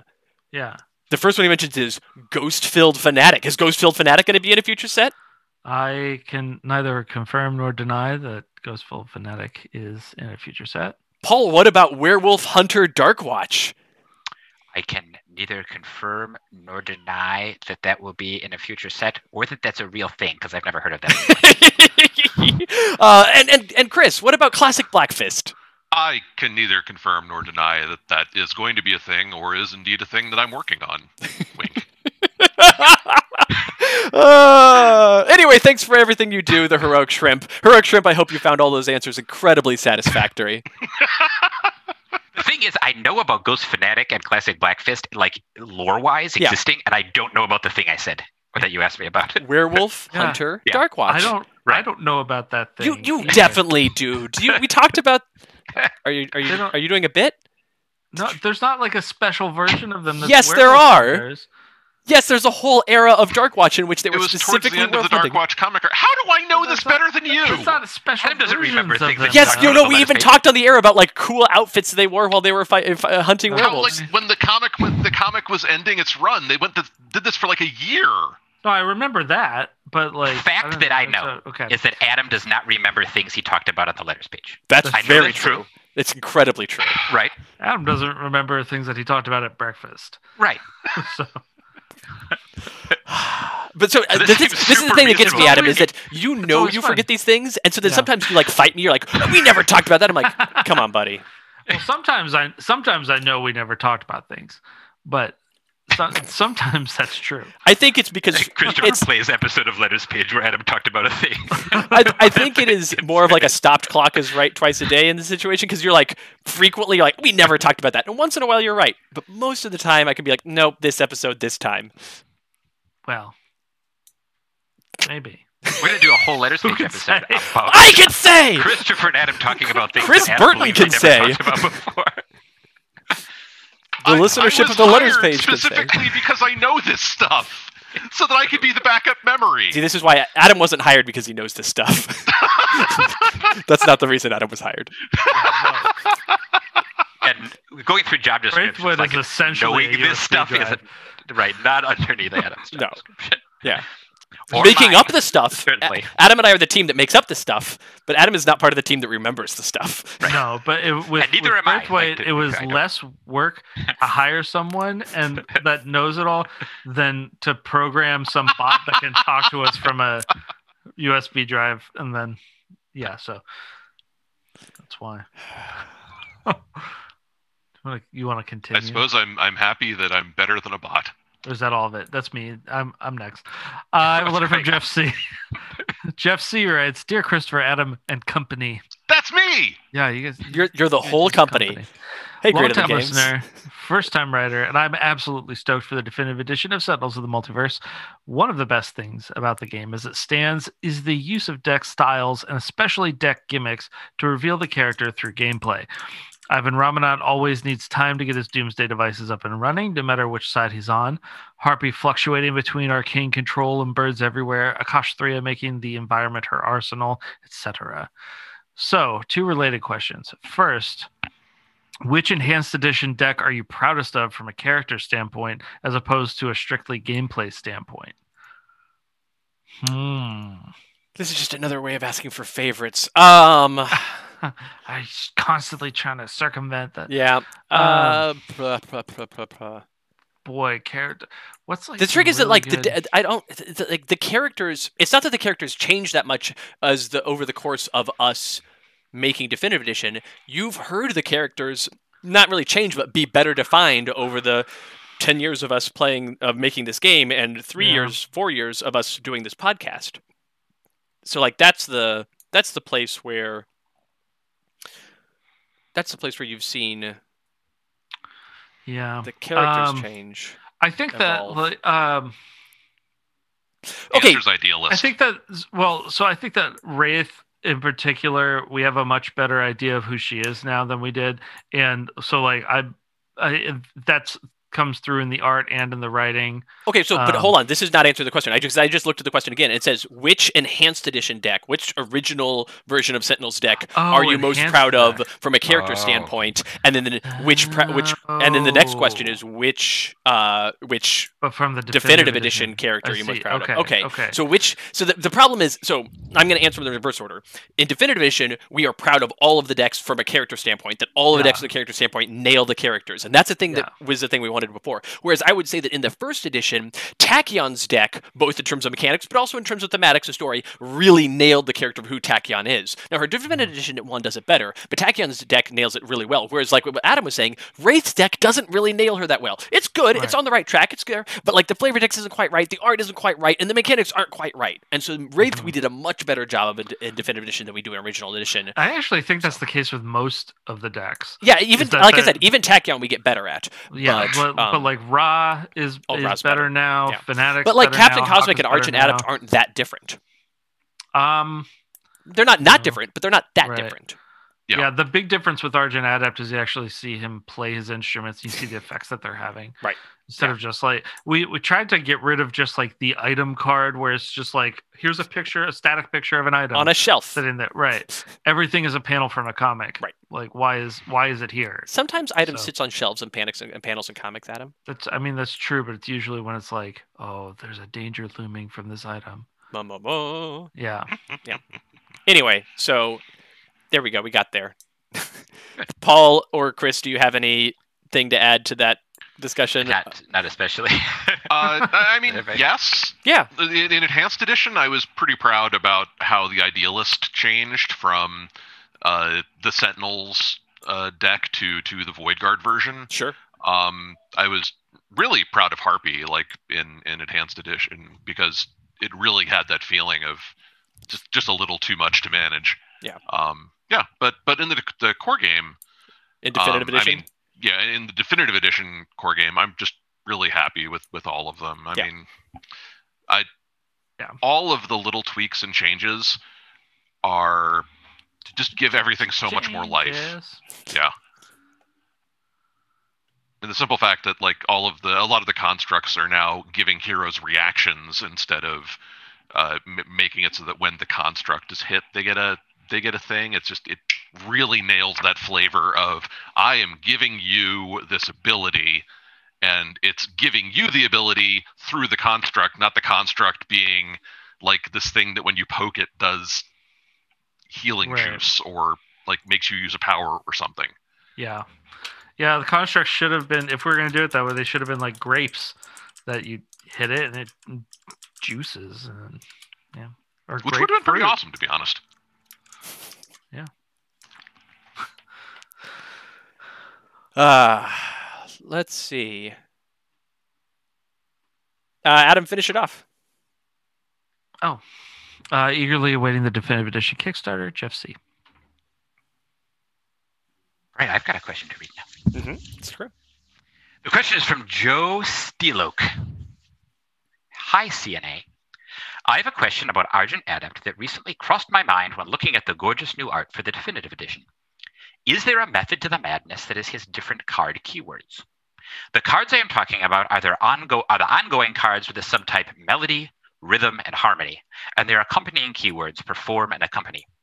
As a complete boob when it comes to everything musical, I wonder if the words have any connection between mechanics and musical terms. I'm going to stop you right there. Yeah. I'm going to stop you right there. Yeah. So, if you are a self-pronounced complete boob when it comes to musical terms, or it comes to musical things, it makes a lot of sense that you would not understand what's going on with Argent Adept's card types, keywords, effects, because that is like they are tied together inexorably. So, Paul, you've got a bunch of questions coming up here. With each one, ask the question, pause, and I will answer the question because it's very straightforward. Right, exactly. Why do melodies only have perform? Right. So these cards, melodies, harmonies, and rhythms have perform and accompany texts, except, as you noted, melodies only have perform text. And that's because melodies, which is the melody of the song, which is like if you think about like the main line of a song, the main line that a singer sings or the main line that you're listening to, the main notes, that is the melody. A melody is never an accompany. A melody is only a perform. Because if you think about performing when you're performing a song, you are the person performing the song, you're doing the main thing on stage. If you're accompanying, that means somebody else is performing and you're accompanying them. A melody, I say never. Don't say never. There's some songs that have counterpointal melodies and stuff. But point being, melodies are performed. Melodies aren't, for the most part, accompanied. They're performed in general, right? Yeah. Do harmony cards have anything to do with working in harmony with other heroes? No, you got to think about it in music terms. Like sometimes, yes, sure, but like all of Argent Adept's deck is about working in harmony with other heroes. Harmony cards, so melodies are the main line they talk about. Harmonies are the notes around that main line that support that main line, that flesh out the sound of that main line. So harmony cards are about harmonies. When you're playing music, you're playing melodies, you're playing harmonies, and you're playing it to a specific rhythm, which we'll get to in a second. And so melodies is the main sound, the main notes, the main line of the song. Harmonies are the notes around it that flesh out that sound that accompany the melodies, and that rhythms are the rhythm that you're playing at, the tempo, the meter, the beat. So that is what the harmonies are. They're the things that accompany the melodies, and that's why harmonies can be performed, but harmonies also have accompany text. Yeah. Like if you're watching someone sing a sea shanty on TikTok, the first person to make the video is singing the melody. They're performing the melody, right? Yeah. Then the other people come along and duet them or whatever, and sometimes they'll just sing the same melody with them, but other times they'll sing a harmony, which like sounds nice when it goes with that main first video sound, but isn't on its own the actual main melody tune. So those second things are accompaniments. They're harmonies. The name of the ship was the Billy O.T. The exactly. winds blew hard, her bow dipped down, and blow me, bully boys, blow. Right. So that's the melody that you're performing. And then if there was like a descant above that or some other things going on, that would be accompanying. Yeah. Right. All right. Are rhythm cards something about Argent Adept keeping the rhythm flowing in the game? Nope. They are the rhythm of the... I mean, like, a little bit, but no, it's much more about rhythm cards are the rhythm of the beat. And so all of these things have intentions of, like, the melodies are your primary things, your harmonies are your secondary things, and the rhythm is you want to keep the stuff going all the time, mechanically. But also, rhythms are the accompanying beat of the melody, harmony, music. So, Yeah.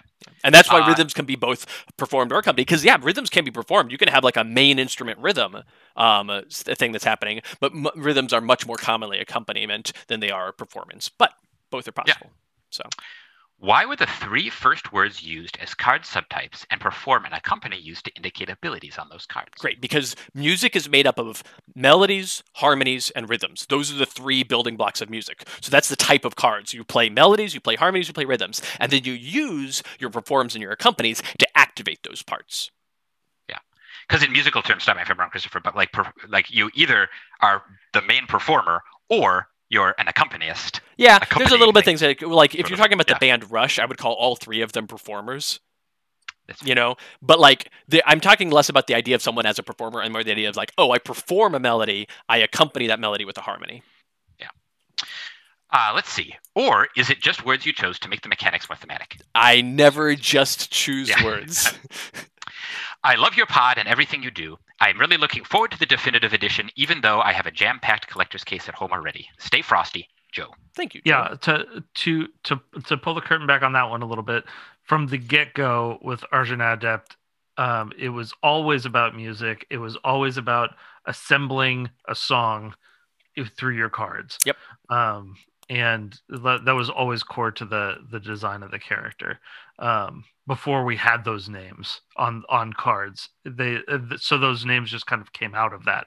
Even Adam, you're incorrect. It was designed around those names. I remember I was in the back of a van for a long road trip with Paul. The 2 of us trying to Georgia. Oh yeah, yeah. No, we went down to Georgia. You're right that it was the character was always about that, but the mechanics are entirely designed around that musical structure. Right, that's what I mean. They come out of the musical structure. But you were saying that the cards existed and the names were applied to them. No. The card types and the performance companies. The musical structure existed first, and we said this is a musical character, and from that. I just want to make sure that people aren't thinking that we wrote the cards and then we applied keywords to them. No. I built the structure of the keywords and the perform and accompany and then applied mechanics to them. Yeah. So, yeah. All right. So then, did you want to finish that off? He did. I did. Okay. Yeah. Do you want to read a new letter? Then I do, from the Mage of Magic Place. I salute you, the effulgent Adam, the luminous Christopher, the brilliant Paul, the resplendent Braithwaite, the ethereal Trevor. 'Tis I, the radiant Mage of Magic Place. I'm actually going to keep doing this. Oh, God. Oh, no. No. You're not? I would like to see... Well, for one, that actually legit hurts my throat. And two, it's really causing everything to spike, so I don't want to hurt anybody else. It's too late. 'Tis I, this radiant Mage of Magic Place. First, I would like to see that I'm pleased that the environments finally make sense. Maybe the Mage of Magic It's Place very hard to writes in a tell. weird way, so just go with it. I always banned players from destroying targets with environment destruction at my table, since it always seemed odd to me that Ra or Legacy would have to punch Anubis or Bathory a few times to defeat them, Batakian running through a fire would somehow destroy it. That's actually how putting out fires works.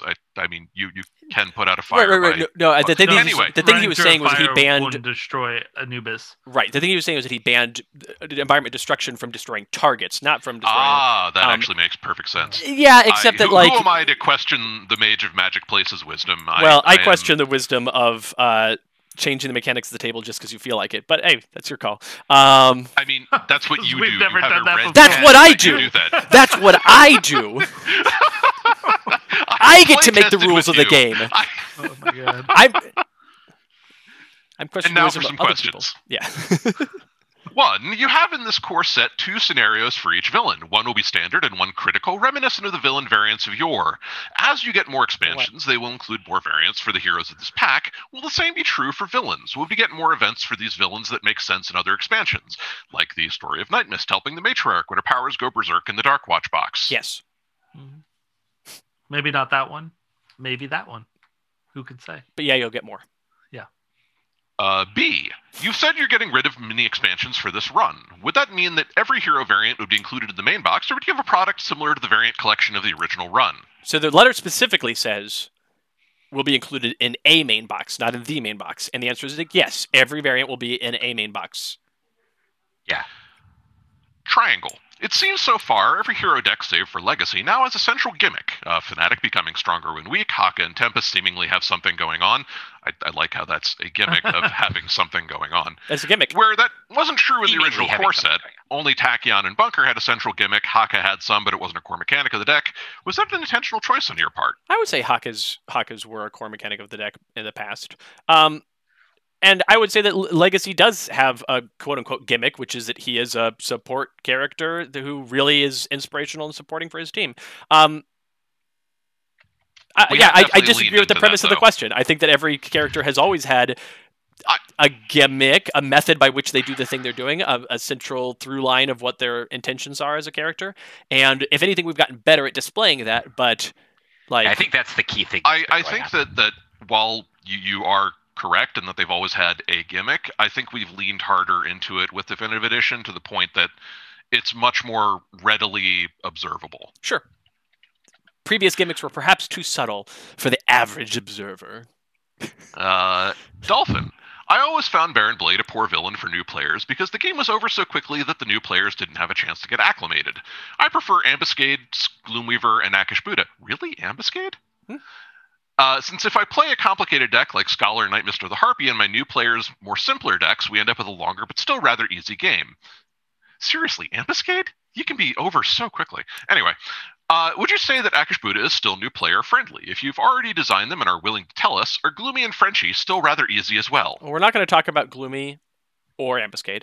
Part of the thing that's changing in Definitive Edition, he's no longer French. But I would say Akash Buddha is a bit harder than she used to be. I still think that Baron Blade is the best first player experience.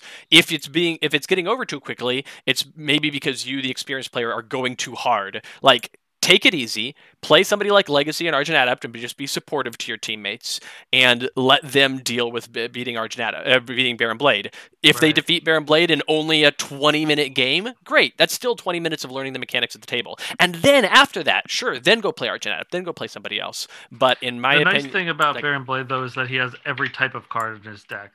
He's got one-shots, he's got ongoings, he's got devices, he's got two different types of cards with targets, which are both minions and devices. He does one thing and then flips the other. Like, he's really a primer on the type of game that Sentinels, the Multiverse, is. And so even if you feel like it's over too fast, great, then play another game after that. But, yeah. So here's a question for you, Christopher, related to that. Are we including in the Definitive Edition core game Baron Blade? No, he's not in the core game. No. I kind of set up for a teaching game. Yeah, we are. So essentially what we're doing is in the core game, and we're saying we're not prescribing heroes or environment. Like, play whatever heroes you want, play whatever environment you want. We've given you a difficulty chart or a complexity chart for heroes, so pick some low complexity heroes, and we've given you... There's one thing that we haven't told people. There's a complexity chart for heroes. There's a difficulty chart for villains. There's also a peril chart for environments. That's a new thing where heroes have complexity, villains have difficulty, and environments have peril. So pick whatever environment sounds interesting to you. Pick whatever heroes you feel like you're able to handle, and then play against Baron Blade. And the Baron Blade deck in the game is coming in the box is coming stacked in a particular order, and you play in that order. You put the deck down. You don't shuffle it. The top card is the mobile defense platform. You put that into play, and then you just go down the line and you play the game as set. Or it might be the bottom card is mobile defense platform. Anyway, the rulebook will tell you. Or as Gab. It's not. No, it's ISIS. It's terrorists. But anyway, so you play it through that order, and the rule book will also. I should think it's the order. Anyway, so you can reset it. It has the order that says this is the order to put it in if you want to do the teaching game again. But that's a well tested, well oiled. Like, you play it in this order. This is the ideal experience for understanding Baron Blade. And yeah, it's not a long game, but in my opinion, a teaching game shouldn't be a long game, because the thing that tends to happen a lot with long games, not of Sentinels Multiverse, but other long games, like if the four of us here on this podcast, we're going to sit down to play a game that I know and I'm teaching it to three of you, and it's like a 2-hour game. What'll happen is you'll get to the half-hour point of the game, and then around then the three of you will be like, "Oh, I get it. I wish we could just start over now." So you're better off to be like, "Hey, we're going to play this game. Don't worry about starting over. Don't worry about mistakes. We're going to play it all the way through. It's going to take a slightly less time than a regular game of Sentinels and Multiverse will. And now let's play another game now that you understand the concept of the things that can happen over the course of a game." Yeah. And something that we talk about to playtesters, or not playtesters, but demoers rather, like citizens and things at conventions, is if you know the game really well and you're trying to get other people into it, if that's your ambition, right? Don't try to do all the work. Like, you will be in a situation where you're playing the game and you can see how you can just easily defeat Baron Blade really fast, right? You can make that game end real quick, right? If you're playing a basic Baron Blade game. But if you're trying to teach it to a bunch of people that have never played before, don't do that, right? Like, the goal of a teaching game should never be that the experienced player plays optimally. It's instead that the experienced player, who is the teacher in that case, trying to get other people into the game, plays in a way that makes everybody else learn the game and have fun. A lot which of is times, a very different play style. When I've run demos, like I would stack I'd play Legacy and stack my own deck to put the cards that do things for other people. Yeah. Also. Yeah. So Me too. I'm like, I will never do damage when I'm playing that demo game. Yeah. Right. Yep. It's all about maximizing fun for the new players. Yeah. Yep. Yeah. And then It's once you've done look that at how hard once, you hit because of them. yeah, exactly. Once you've played through that once and you're like, oh yeah, we kind of get it. That was a fun, quick game, and I felt like I did stuff. Then you're like, okay, now let's play someone else. I'm gonna now play. So like, don't play Arjunad after a complicated character in that first game. Play a simple character that makes the other heroes shine. Play Legacy. Then once you've played that 20-minute game, right, and the other people are hopefully into it, then you're like, now let's play another one. This villain's a lot harder, and I'm gonna play this nonsense guy. Yeah. Don't worry about it. You can see all the nonsense they're doing, and it'll be fun. Right. You kind of have the hang of it, and then you can. Legacy is the best character to play as if you're introducing to other Yes. people. Yeah. Like, Yeah, and I would say, like, we've said 20 minutes. I honestly don't think that you'll do it in 20 minutes. Occasionally you probably will, but I think that if you're playing it in that way, where you're playing Legacy, you're supporting your teammates, and you're explaining how the game works as you play it, I think it'll be, like, at fastest a 30-minute game. And I don't think that's too fast for a first game of Sentinels of the Yeah, Multiverse. that's fair. Yeah. Yeah. One of the things that I love most about Definitive Edition, which is just a very minor thing, is the fact that Baron Blade no longer has multiple MDPs. Yeah. He just has the one mobile defense platform. Oh. I know it's a silly thing. All right, finish that letter off. We can go back to the chat. I do thank you, the lot of you, those greats of these greater than games. This most mathematically illiterate mage of Magic Place, who, having seen the past successful 10 years of the Sentinels comics universe, wishes you 998 more. Oh, no, thank you. It just makes me Wait, tired why? thinking about it. that's a weird number. Why is it 1,008? That's how many years of Sentinels this mage wants to exist. All right, let's go back to the chat. Guys, I'm going to start with a Sonvar letter at 1233, and we'll move down from there. All right, I'm going to start here with the Sonvar letter. Sonvar, Hound Lord of Power, writes, Ahoy hoy, Bullpen. Do you expect to do a Kickstarter for each expansion for Definitive Edition, or is it specific for the core set? Also, how much more work have you made for the people writing the History of Sentinel comics book as you've started on Definitive Edition? Lastly, what made you decide on the card numbering, like HLEGO1, and what will you do with Baron Blade for when when Vengeance comes around? Okay, so I'm going to answer in reverse order.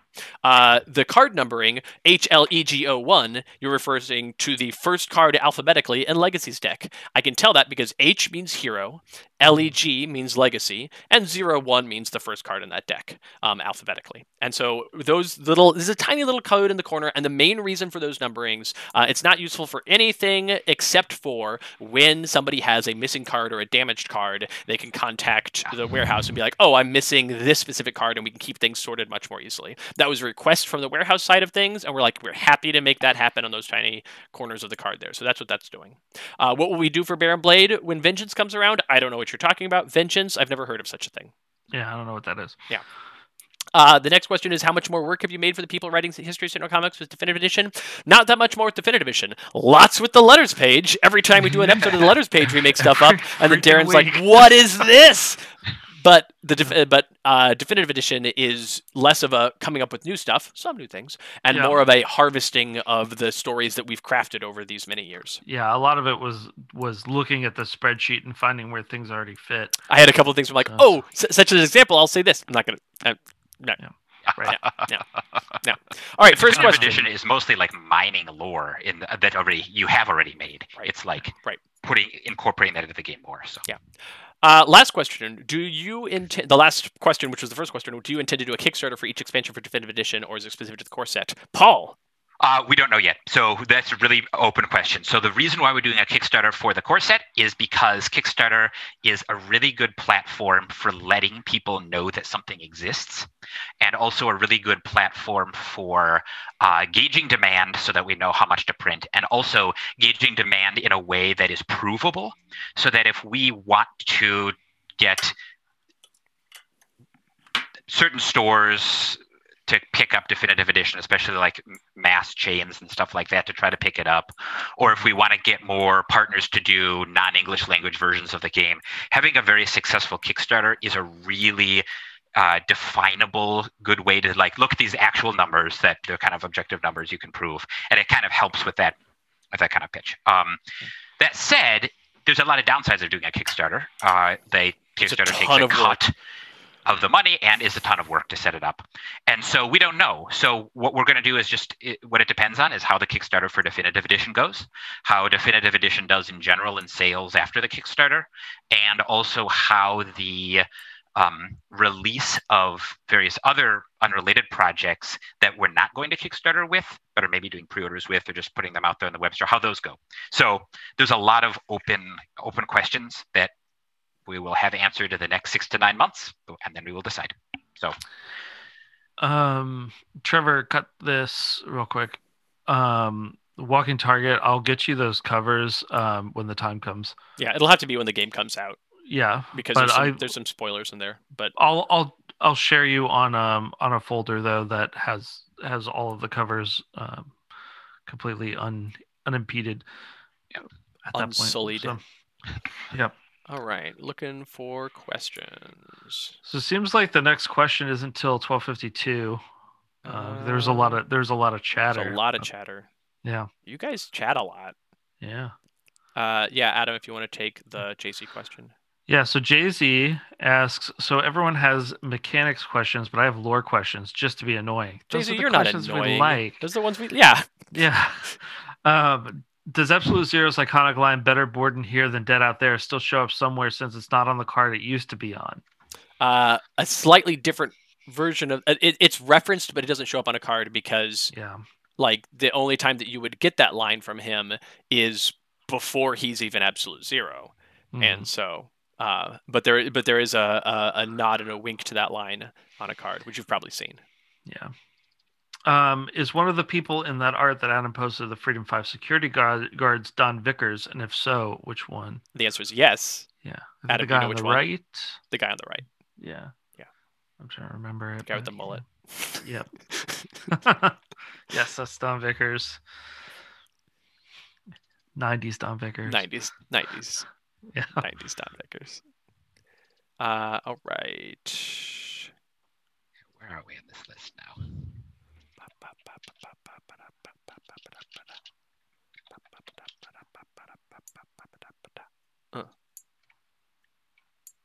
Maybe Amelia at 12:57. I'm not that far yet.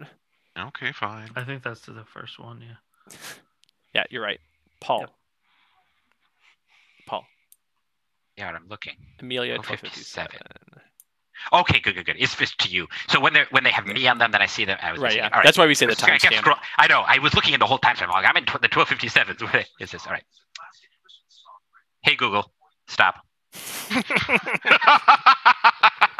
I don't know why I had an essay about something from Wikipedia that it found, but it felt the need.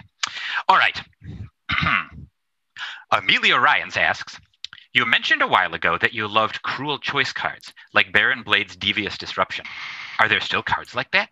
Are there any that you're willing and able to tell us about? Yeah, absolutely. There's this card in Baron Blade's deck called Devious Disruption. That is a really good example of that sort of thing. Yeah. And so you're confirming that Devious Disruption is still in Baron Blade's deck? Yeah, I am. You heard it here. Spoilers. But yes, that's a good. It's a good way to do things because it's not like, actually, yeah. There's a bunch of environment cards that do that too. It's a thing that we like to use where it's like, okay, there's lots of ways to deal with this. It needs to be dealt with it. If you don't deal with it, something bad will happen. Right. Megalopolis is built around that a lot. So it's like you've got to one way or another take care of these problems, or they will take care of themselves. Because the Megalopolis deck changed quite a lot. I think. Quite a lot, yes. Yeah. Chris, do you want to read the Worms sponsor at 12:58? At 12:58, Worm Sponsor asks, what is the most memorable evil laughter moment you all had when making Definitive Edition? Evil laughter moment.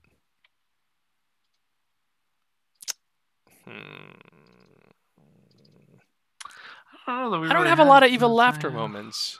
There wasn't anything that we made that was particularly like mean. It was all just like, oh, that's so good. Right. You know, That's like that's mostly yeah. Right. There's a lot of us patting ourselves on the back. yeah. Which is why it's good to work collaboratively, so you can pat the other person on the back. They pat you on Right. the You back. go, oh, good thinking. Oh, man. Good thinking. Adam, you're just so handsome. So handsome. Yeah. Oh man. And you're rich in personality. Oh, no, too kind. Chris, I really liked your mohawk. Thank you. Wiggly side and everything. I thought it brought a character. It definitely brought a character. Panache. Panache. That is a word you could use. Thank you. Paul, yeah. I have always been envious of your ability to sing bass. Thank you. Thank you. You want to get back to the letters? I guess. Okay. Yeah. We'll come back in here. We have one more chunk of letters to read from in advance, and then we'll do the chat, and then we'll call it a day. We're a little bit over time, but things are going well here, Cool. so I think we're fine. Yes. So when I get back to the chat, we'll be around 1. Yes, we'll come to the 1 o'clock mark. Nice. All right, going back to letters written in advance, I have a letter from Brian Jewett, who writes, I wanted to start out by saying that when Definitive Edition was first mentioned on the podcast, and when it was first more broadly announced in the Polygon article, I didn't think it'd be a product for me. I had already had access to all the stuff for the card game, and reinvesting in it all over again when I could be getting an entirely new board game was a big ask. But the enthusiasm with which you spoke about it in the letters page is infectious in a way that doesn't make me do toxic damage to myself. And you've sold me on it. The passion for remaking your baby to be better than it was in your voices was a more effective pitch than just about anything I could imagine. I want to continue by forgiving Christopher for lying to me about which expansion Gloomweaver is going to be in, and sending me tumbling down a small rabbit hole about what you could be planning for him that Darkwatch wasn't the correct expansion to release him in. Yes, sorry about that. On to actual questions. Looking at what has been released so far, it seems to me that, broadly speaking, the issue with mixing old content with new is not that you're going to run into a situation in which the rules don't make sense, but that the speed at which games operates means that old decks will feel clunky. Old heroes won't be able to keep up with new villains, and old villains will get blown out of the water by new heroes. Do you feel that is an accurate view of things? Or once I see more content, do you think I'll get a better idea of why mixing and matching causes issues? Either way, some soul braver than I is going to try fighting Oblivion with new hero decks, just you wait. So yeah, clunkiness is a big part of it. There's also some mechanics that, like we talked about, are kind of being phased out or changed in certain ways. The big thing is that they just weren't play tested together. It's not intended to work together. And so sure, while some things don't know. Right. While some things will work, we can speak to the efficacy of these things, not at all. And we have no intention of trying. We're not going to spend any time playtesting old content with new content, because old content is all extant and it's great and it works together, and that goes over there. It's done and it's fantastic. Play Sentinels the Multiverse. Have a great time. We're making this new thing called Sentinels Multiverse Definitive Edition. Sentinels the Multiverse Definitive Edition is based on the old stuff. There will be many things that feel very similar. There'll be many things that feel very different. And rather than spending any time trying to justify that divide, we're just starting fresh and not letting the baggage of the previous stuff affect us moving forward. Anything to add to that, folks? No, All I don't right. think No? so. Okay. I think that Cool. I do think it's a good assessment about the speed of things. That Yeah, very much so. Yeah. new definitive edition games move much smoother and quicker, Yeah. and In finish fact, I quicker think in general. That's almost word for word what several of the playtesters said who did, in fact, try to mix the two, was that the old people felt, the older versions felt like they were having a tough time keeping up. Yeah. Yeah. Definitive edition gets the game out of its own way, for sure. Yeah. Right. Yeah, very much so. So that was the remarkable thing about playtesting. When Christopher and I ran through everything and stuff like that, we were like, wow, this is like... We had only like 2 games take over an hour, and both of those were for playtesting reasons. Both of those were like, hold on, I need to write stuff on cards reasons. So. And they always feel like fun, actiony the whole time. Yeah. And exciting, and like you're engaged and it's going on, and the game wraps up when the game is done. It's just really nice. Yeah. That's one of the reasons why on the Kickstarter we said, like, you know what we're going to do? Like, anyone that is skeptical, like exactly in the situation that Ryan was here and doesn't know if it's for them or not, don't worry. What we think is that if you play it, you will discover it's for you. And we feel that so confidently that if you back the Kickstarter and get the game and then you're like, this is not for me, it's cool, like, I just want to play my old set, that's totally fine, valid feeling. Send it back to us. We'll give you a refund. And so, and we feel so confident that if you play, you're like, oh yeah, this is awesome. I also want this. So. Yeah. All right. Continuing on with this letter, will the game still have the same rules for how Nemesis icons work and affect each other? And the answer is yes. We played with a bunch of different ideas of how Nemesis could work differently, and at the end of the day, we were like, okay, since this is a rule that's not printed on the cards, there's just an icon, here's the icon, there's an icon. The advantage of the Nemesis icon rules is that it's straightforward, it's simple, and here's a fun secret. A lot of people are like, yeah, but sometimes the Nemesis icon rules, I just ignore them. That doesn't break the game. It doesn't break the game if you ignore the Nemesis rules. Some people like to ignore them, some people don't. I like to use them. I think that they're fun, I think they're interesting, I think it gives it a little extra thing, and they're thematic. But since there's going to be a rule that is based on just an icon, and there's no other information to remind you or let you know that it works, we either needed to make it more clear, more obvious, put text around it, and make it more engaging and interesting, or keep it the way it was, or get rid of it altogether. And getting rid of it altogether doesn't seem worth it. So a rule that's like, here's an extra thing that's a +1 in one direction and a +1 in the other direction, and if you don't do it or you forget to do it, nothing is broken or damaged. Yeah, it stays as it is. So that is a 90% thematic rule, right? And it helps and it makes a difference in the game. But if you forget it or whoops it in some way, don't worry about it. Right.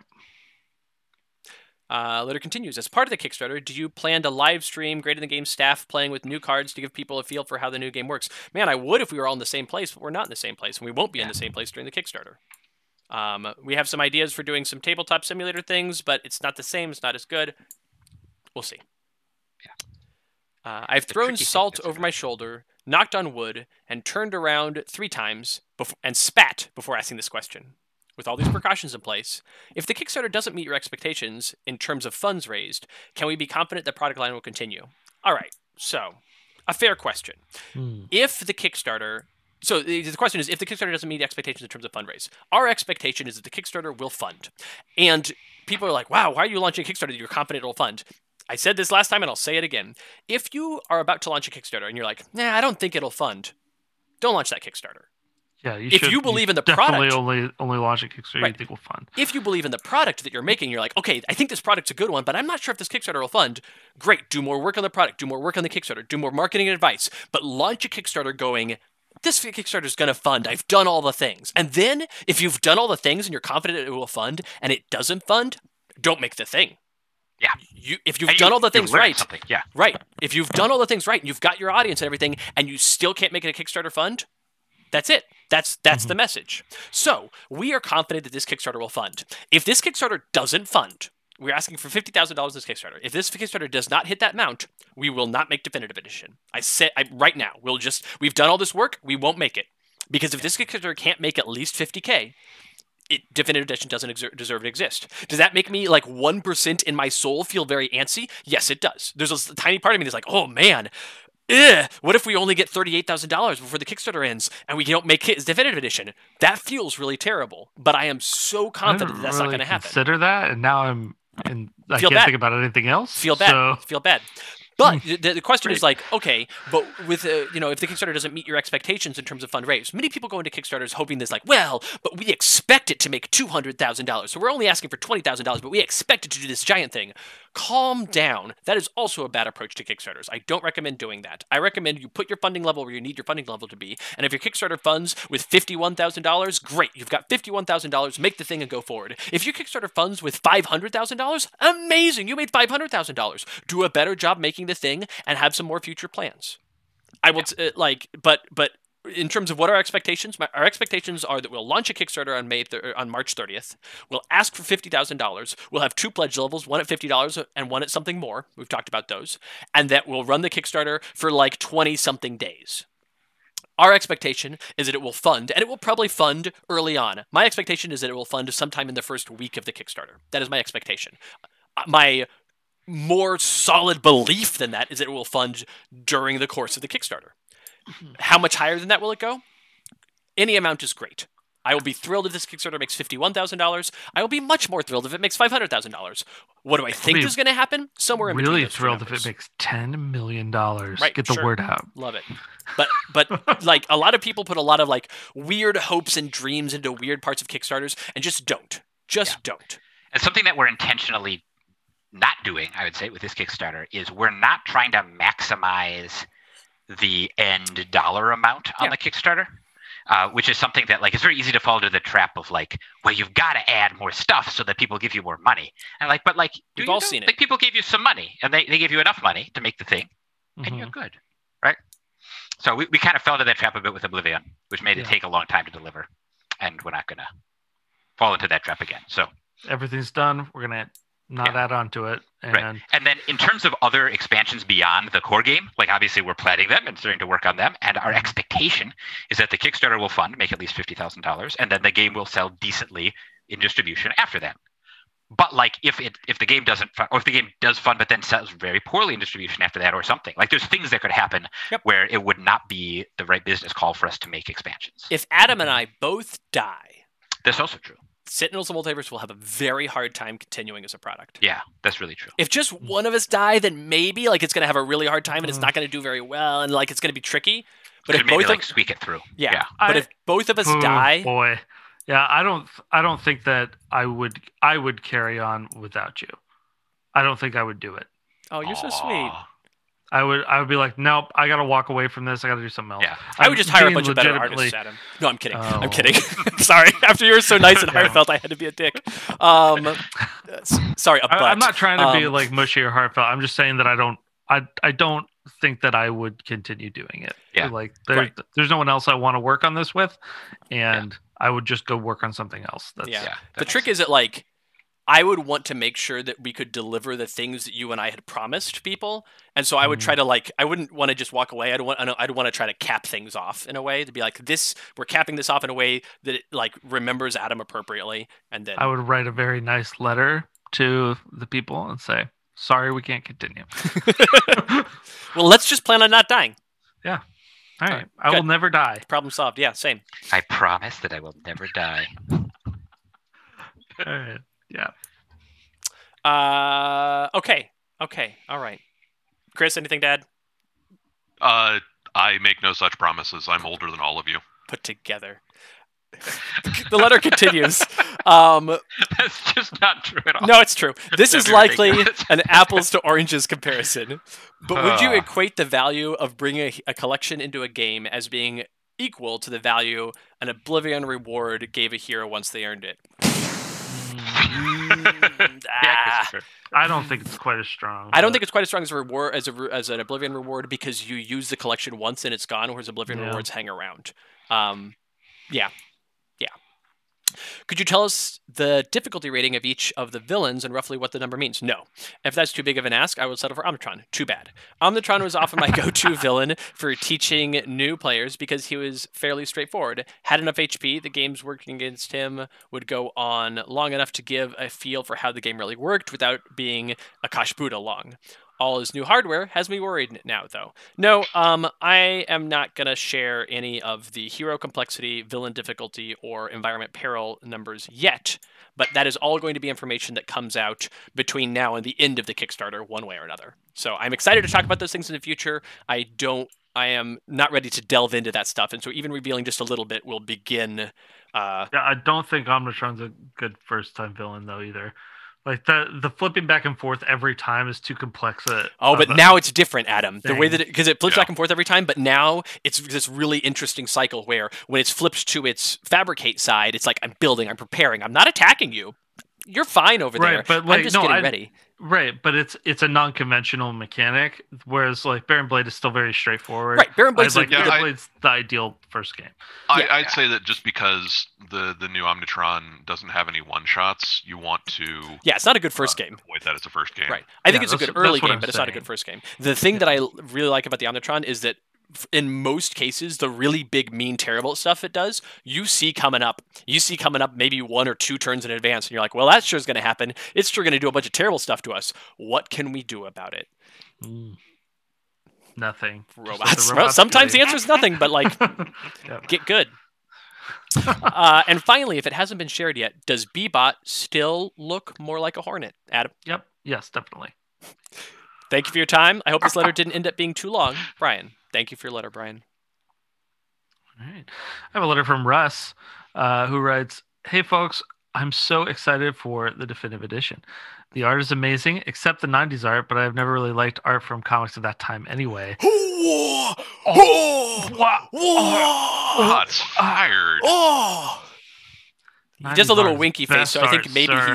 he's just teasing us. Oh man. Russ. We love you so much. So like there are some artist pastiche things that I do, like specific style homages that I Ball lightning. Right. That are artists that I don't like, but nevertheless left an impact on comics. They're an important artist of that era. Yeah. And so you'll see so you some get of that. One art from that artist in the game. Yeah. Unless it's like, oh, this is another card from that issue, then I got to do that artist again. Well, we'll just never do that issue again. The improvements to gameplay are impressive and fun, and I'm glad you took advantage of the opportunity to build up the flavor of the decks given the near decade of digging into and refining the details around your characters and their stories. I did have a curiosity question, though. Will the definitive edition come with prints? I am probably one of the few folks who actually appreciate the prints from the original game, and I would love getting prints for definitive edition. I'm going to interrupt you right there. I like that you say, will it come with prints? I'm one of the few people that wants the prints. That's the problem. Yeah. The majority of people, a lot of people are like, why did you bother sending me these things? I'm annoyed. The majority of people do not care at all. And then some people really like the prints. Right. We're better off, and we've talked about this before, and I don't know the best way to go about it, finding some way to do prints from our website, or like you can find a card and click the thing and get a print. Like that's on demand somehow. Right. We'd love to do something like that someday. It's a whole system we would have to set up though. Right. And I know there is a way that you like click it and it auto prints at the printer, just like, okay, immediately on ordering, then you just have to send it out. Right. But it's like a whole setup thing that we just haven't time to do because we're making games. But definitive edition will not come with art prints. It's Sorry, yet another one of those things that ended up being like, you can only get it this way and not that way, and it's annoying, and some people like them and most people don't care. It's like, okay, all right. Yeah. But Russ, if you want an art print of a certain card, you let me know, and I'll send you it. We'll see. Having said that, I have all the original prints hanging on my office wall, along with the Oblivion poster and some other Sentinels-related art I've accumulated. But I'm kind of out of room, so I'm going to have to do some planning if I need to make space for more. See, we're doing you a favor by not sending you more art prints. This is for you. Right. We're like, oh no, your office is full. It's a bad idea. We can't have more prints. Just for Russ's office. I think that'll just be a FAQ on the Kickstarter. Are you having art prints for this Kickstarter? And the answer is no, because Russ's office is full. I love it. I actually really like that. Yeah, let's leave it. Let's leave it. Very nice. Oh. I do. I've got a letter here. It's from C Envy. Good day, Team GTG. You have said that critical events will be used to introduce villain variants. Some of the classic variants made villains less difficult than the base version. Do you have an in-house nickname for less critical events? No. There are basically only three. The Matriarch events. Freedom 5 Annual 2, Murder Most Foul, a Biomancer plot with fake Triarch, and the Breakout where 1K Gallows curse kicks in on her birds attack her. Heroic Infinitor playstyle ? I don't know what any of those words mean. Can you say if one will be the base definitive edition and one in the Darkwatch set? Nope. Can't say. Cool. We know from the lore regarding the card. So hold on. Okay, Paul, you never gave me a chance to answer the first question. You asked the first question, then you moved on to the second question. The first question is no. There's not an in-house nickname for less critical events because there isn't. There's events and there's critical events. And events will tell you stories from the world of Sentinel Comics, and critical events will tell you stories from the world of Sentinel Comics. Critical events are all harder though, right? They're all critical. Yeah. They're all critical. They're all Well, you have critical. you have advantages going into them, but Correct. Critical. They're all critical. yeah. All right, are you ready for the last paragraph? I guess. We know from the lore regarding the card Bottom of the Ninth in the Champion Studios deck that Assistant Editor Month was a thing in Sentinels publishing. Mhm. We also know that the Skinwalker Gloomweaver story was cut short by editorial demand. Will there be a third type of event for things that are less a specific storyline but more meta publishing narratives, such as win 10 games in a row with Benchmark as the first hero? He is the new standard after all. No. If we want to do a meta event of some sort, we can, but it would either be an event or a critical event. Well, that's the end. We have lots of cool things in store. That's not one of them. The idea of like win 10 games in a row with Benchmark as a first hero doesn't like. There's no You story could just do that component. challenge That yourself. sounds You like just- that sounds like an achievement. Like Yeah. we're not planning on putting out like a video game style achievement thing. No. All right, last letter from Advance, and then we'll go to the chat one final time. Chris, take it away. All right, this is another question from CNV. Good day, Christopher, Adam, and Chris Burton. No, Paul, no you good can take news. a Yeah, hike. get the Okay, hell I'm out, just Paul. I can just sit Well- here and not answer questions. Well, I was the one that first asked about Chris Burton joining for an episode or two, so I should try and ask something. For Definitive Edition, is there any new art or flavor text that you pitched to Christopher and Adam? Not that I can recall. You asked for the art for the Quark Drive Translocator to make sure it had like some sort of like laser gun or Right. something on it. Yes. That was a request of yours. Uh,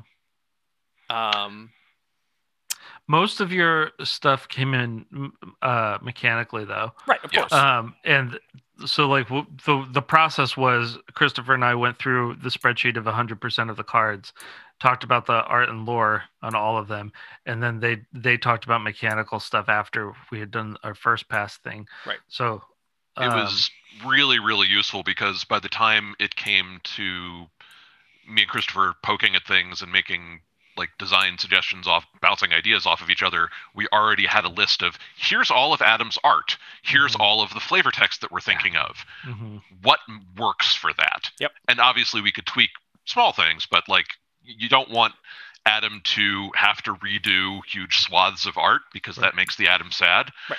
And And there were a few little things where things Yeah. had to be tweaked or an art had to be changed, but it was like a single digit number of things, and that's Yeah, what it's you not want. many. Yeah. Right. Yeah, you could have had him change all the small things. yeah, in all honesty, Good usually character when traits. Christopher and I are working together, we end up agreeing like 90% of the time. Right. And that 10% of the time where we disagree, it's almost universally for the best because Right. That's where the Yeah, good stuff yeah. happens. yeah, that's where things happen that are exciting. Yep. He continues, Christopher has gone on at length about refined menswear and melee weapons. Do you have any non-Sentinels related interests that you could tell us about? This is mainly just an excuse to hear your great speaking voice. I'm gonna interrupt you Here's a there. Fantastic. I don't know voice. if you've heard, Chris Burton, but people love your voice. The Spirit Spotlights, the most common comment on the Spirit Spotlights is, when are you going to do more of these? We want Spirit Spotlights. But the second most common comment is, wow, your voice, whoever's doing this, their voice is really great. So, I like to call it my NPR voice because it's like, welcome to KSNTLs. It's time to talk about Sentinels of the Multiverse and some smooth jazz. so yeah, what are But, your interests? Are you a human being outside of work?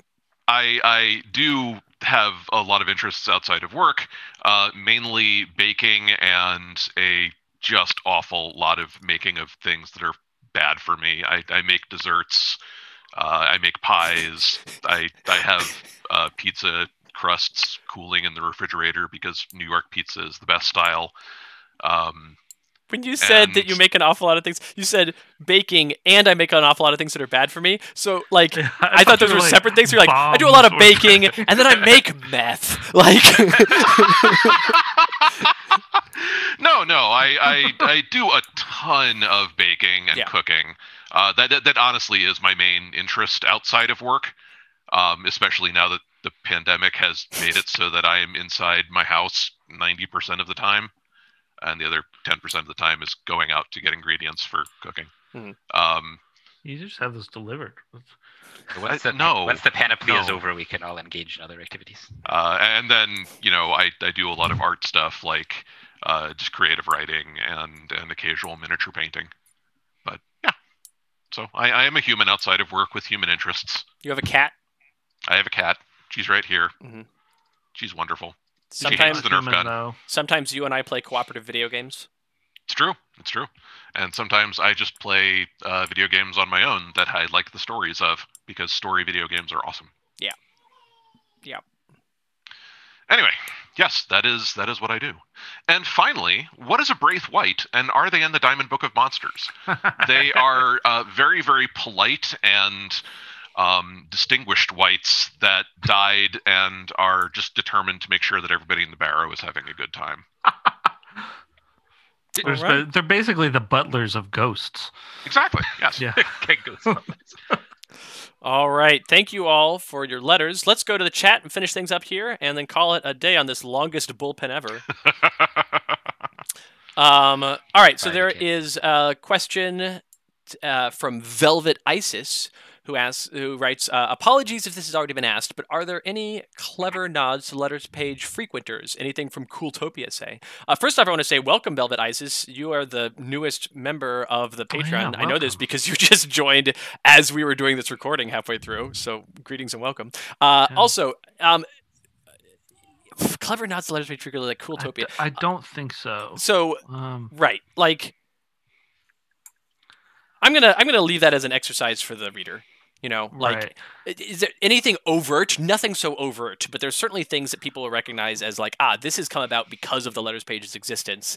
And right. I think that there's more. It's more likely to have that stuff in the History of Sentinel comics book, because that's that'll about definitely the be there. metaverse. Right. Yeah. Also in the Handelabra enhanced edition game where we did the dialogue bits, there's Wager Master says something about the Animalverse. Yeah. Variants. Right. Yeah. I think when I was but that's not originally letters writing page that, I frequenters. wanted, That's letters page content. Yeah. Right. Twitsom would like to know. Will Andy Aronson still be in Chairman's deck? Mm-hmm. We'll see. Who's chairman? I'm not sure. Yeah, I don't know who. I don't know who called chairman. Yeah, no. Yeah. Paul, do you want to take the Ensign question at 107? Yeah. Ensign asks, I understand that this might be a too far in the future question, but could we potentially see things from beyond Oblivion in the card game for a definitive edition? Or is that still a hard stopping point? Things like a Beacon or Muerto deck, or a Broken City environment, or a Nexus Primalis? I don't know what Beyond Oblivion is. Oblivion! There's no such deck. How do you get beyond Oblivion though? Jeez. Yeah. That the answer to your question, the straight answer to your question is that is way too far in the future question. Yeah. And like, I didn't know if you wanted me to ask it. No, and I did want you to ask it because I want to be clear. Like, people are going to keep asking these things, and that's a fair thing to ask. But we're just not ready to talk about that stuff yet because we're not ready to definitively say yes or no. And so, like, feel free to ask whatever questions you want. Don't be disappointed when our answers are we have no answer for you yet on that. Yeah. So it's better than a hard no. Consider it that way. I would almost say that we should switch and have Braithwaite read the Velvet Isis question. And sure. Go ahead. So yes, Velvet Isis asks, how do we become playtesters for future expansions? There's an arcane ritual. Yes, it is called sending me a message, either on the forums or at Burton at Greater Than Games, or on Discord, or any other method of your choice. And then he begins the arcane ritual. Yes. Right. Which I will not speak of, for it is not for the ears of the uninitiated. You will have to send a vial of your blood, so contact your local FedEx or UPS and see what they have special containers that you have to ship biomaterials in. Yeah. Right, we want to make sure we do everything legally and safely. Right. Yeah. Except for the felonies that we do. Well, yeah, except for those. We want to do them safely, but not legal. Right. Yeah. The Worm sponsor writes, "Do we know anything about the in the box insert for Definitive Edition? Will there be nice organized slots for everything, or is that beyond the scope of a $60 box?" That is beyond the scope of a $60 box. It is a small box for tokens. You put the tokens in the small box. Yeah. That said, what I'm gonna do with my small box, don't tell anybody, is I'm gonna take pieces of cardboard and I'm gonna put them in there to make little dividers. Oh yeah, you can do that too at home, but don't tell anybody. It's a secret. Adam, Clockwork at 114. At 114. What's 117? Yeah, that's where I am too, Adam. Mr. Clockwork asks, are there any Nemesis pairings who have changed? Not yet. Not yet. Although there are some in the events Nemesis pairings that you might not expect. That's true. Yes. So yes and no.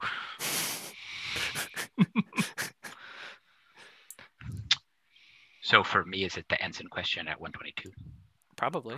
Yes. Yeah. Okay, good. Ensign asks, regarding prints, would GTG allow people to have the digital files and print them out at places like Walgreens/Kinko's?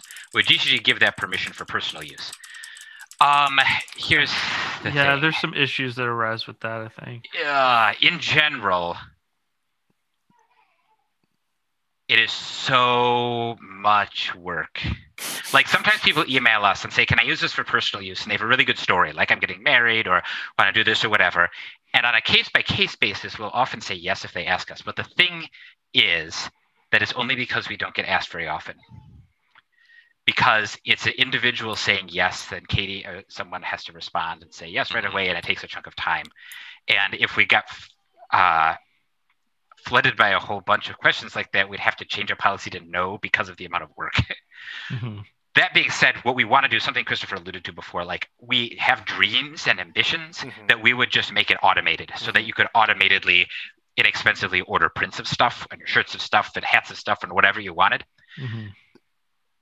We need to get a new website first, which has taken us years of saying we want a new website. Which and is more important than this. Yeah, which is like we're making progress on. Like 1/3 of our website is now new, right? After having talked about it for 6 years. So this is an ambition that we have eventually. But after we get all the way new website, I don't know. We'll see. So it's kind of. Hey, Trevor, cut this because it's not good radio. But everybody go look at 124 where Russ has posted his... Oh, wow. His wall, yeah. Oh, my gosh. That's amazing, Russ. That's really amazing. Yeah, that's pretty incredible. Dang. Cool. Wow. Yeah. You have the original art prints and the enhanced edition art prints there. Yeah, that's crazy. That's amazing. That's... You must really like us.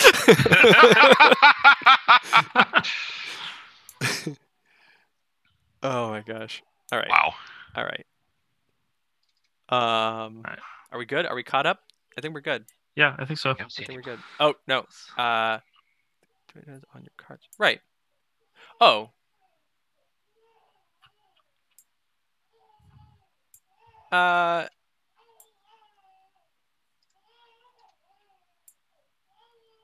Daryl, I thought that the question was asked was about the box that's inside the box, the token box that's inside the bigger box, what was inside that.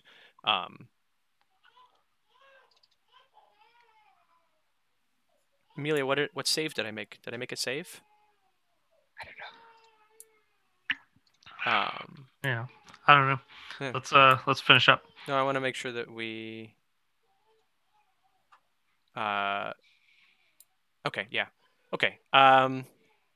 Okay, Trevor. So you can cut all that stuff, and I will do an exit here. All right. Thank you all so much for all of your questions. Thank you. Pause. Thanks everybody for listening. Thank you very much. Thanks as always to our patrons. We could not do this without you, especially those of you at the collector level who have been with us this entire time in the chat. Thank you so much. Big thanks to Chris Burton, to Braithwaite for being here. Thank you so much for being a part of this, helping this out, and thank you so much for making Definitive Edition what it is. We definitely had a better product as a result. of the work that you've done and the work you've done with the playtesters and all that. And medium Thank thanks you to Paul so for much being for here. having me and also for hiring me. Oh, you're welcome. You're welcome. Yeah. We're sorry for that. For hiring you. So I'm glad you like it. Yeah. You do regret it constantly. Oh no, not constantly. I thought you would be like, we're sorry that you have to deal with it. That's what Adam meant. Yeah. Yeah. Oh my gosh. It's terrible that I think this is an improvement.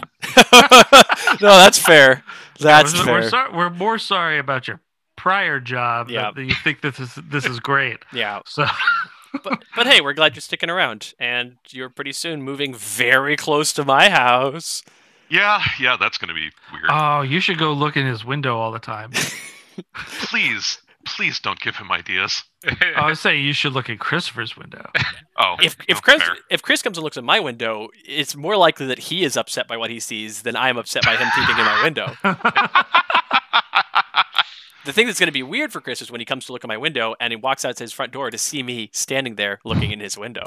Oh. Oh boy.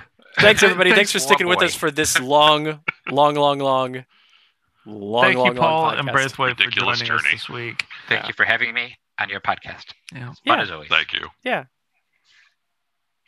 We'll catch you next time.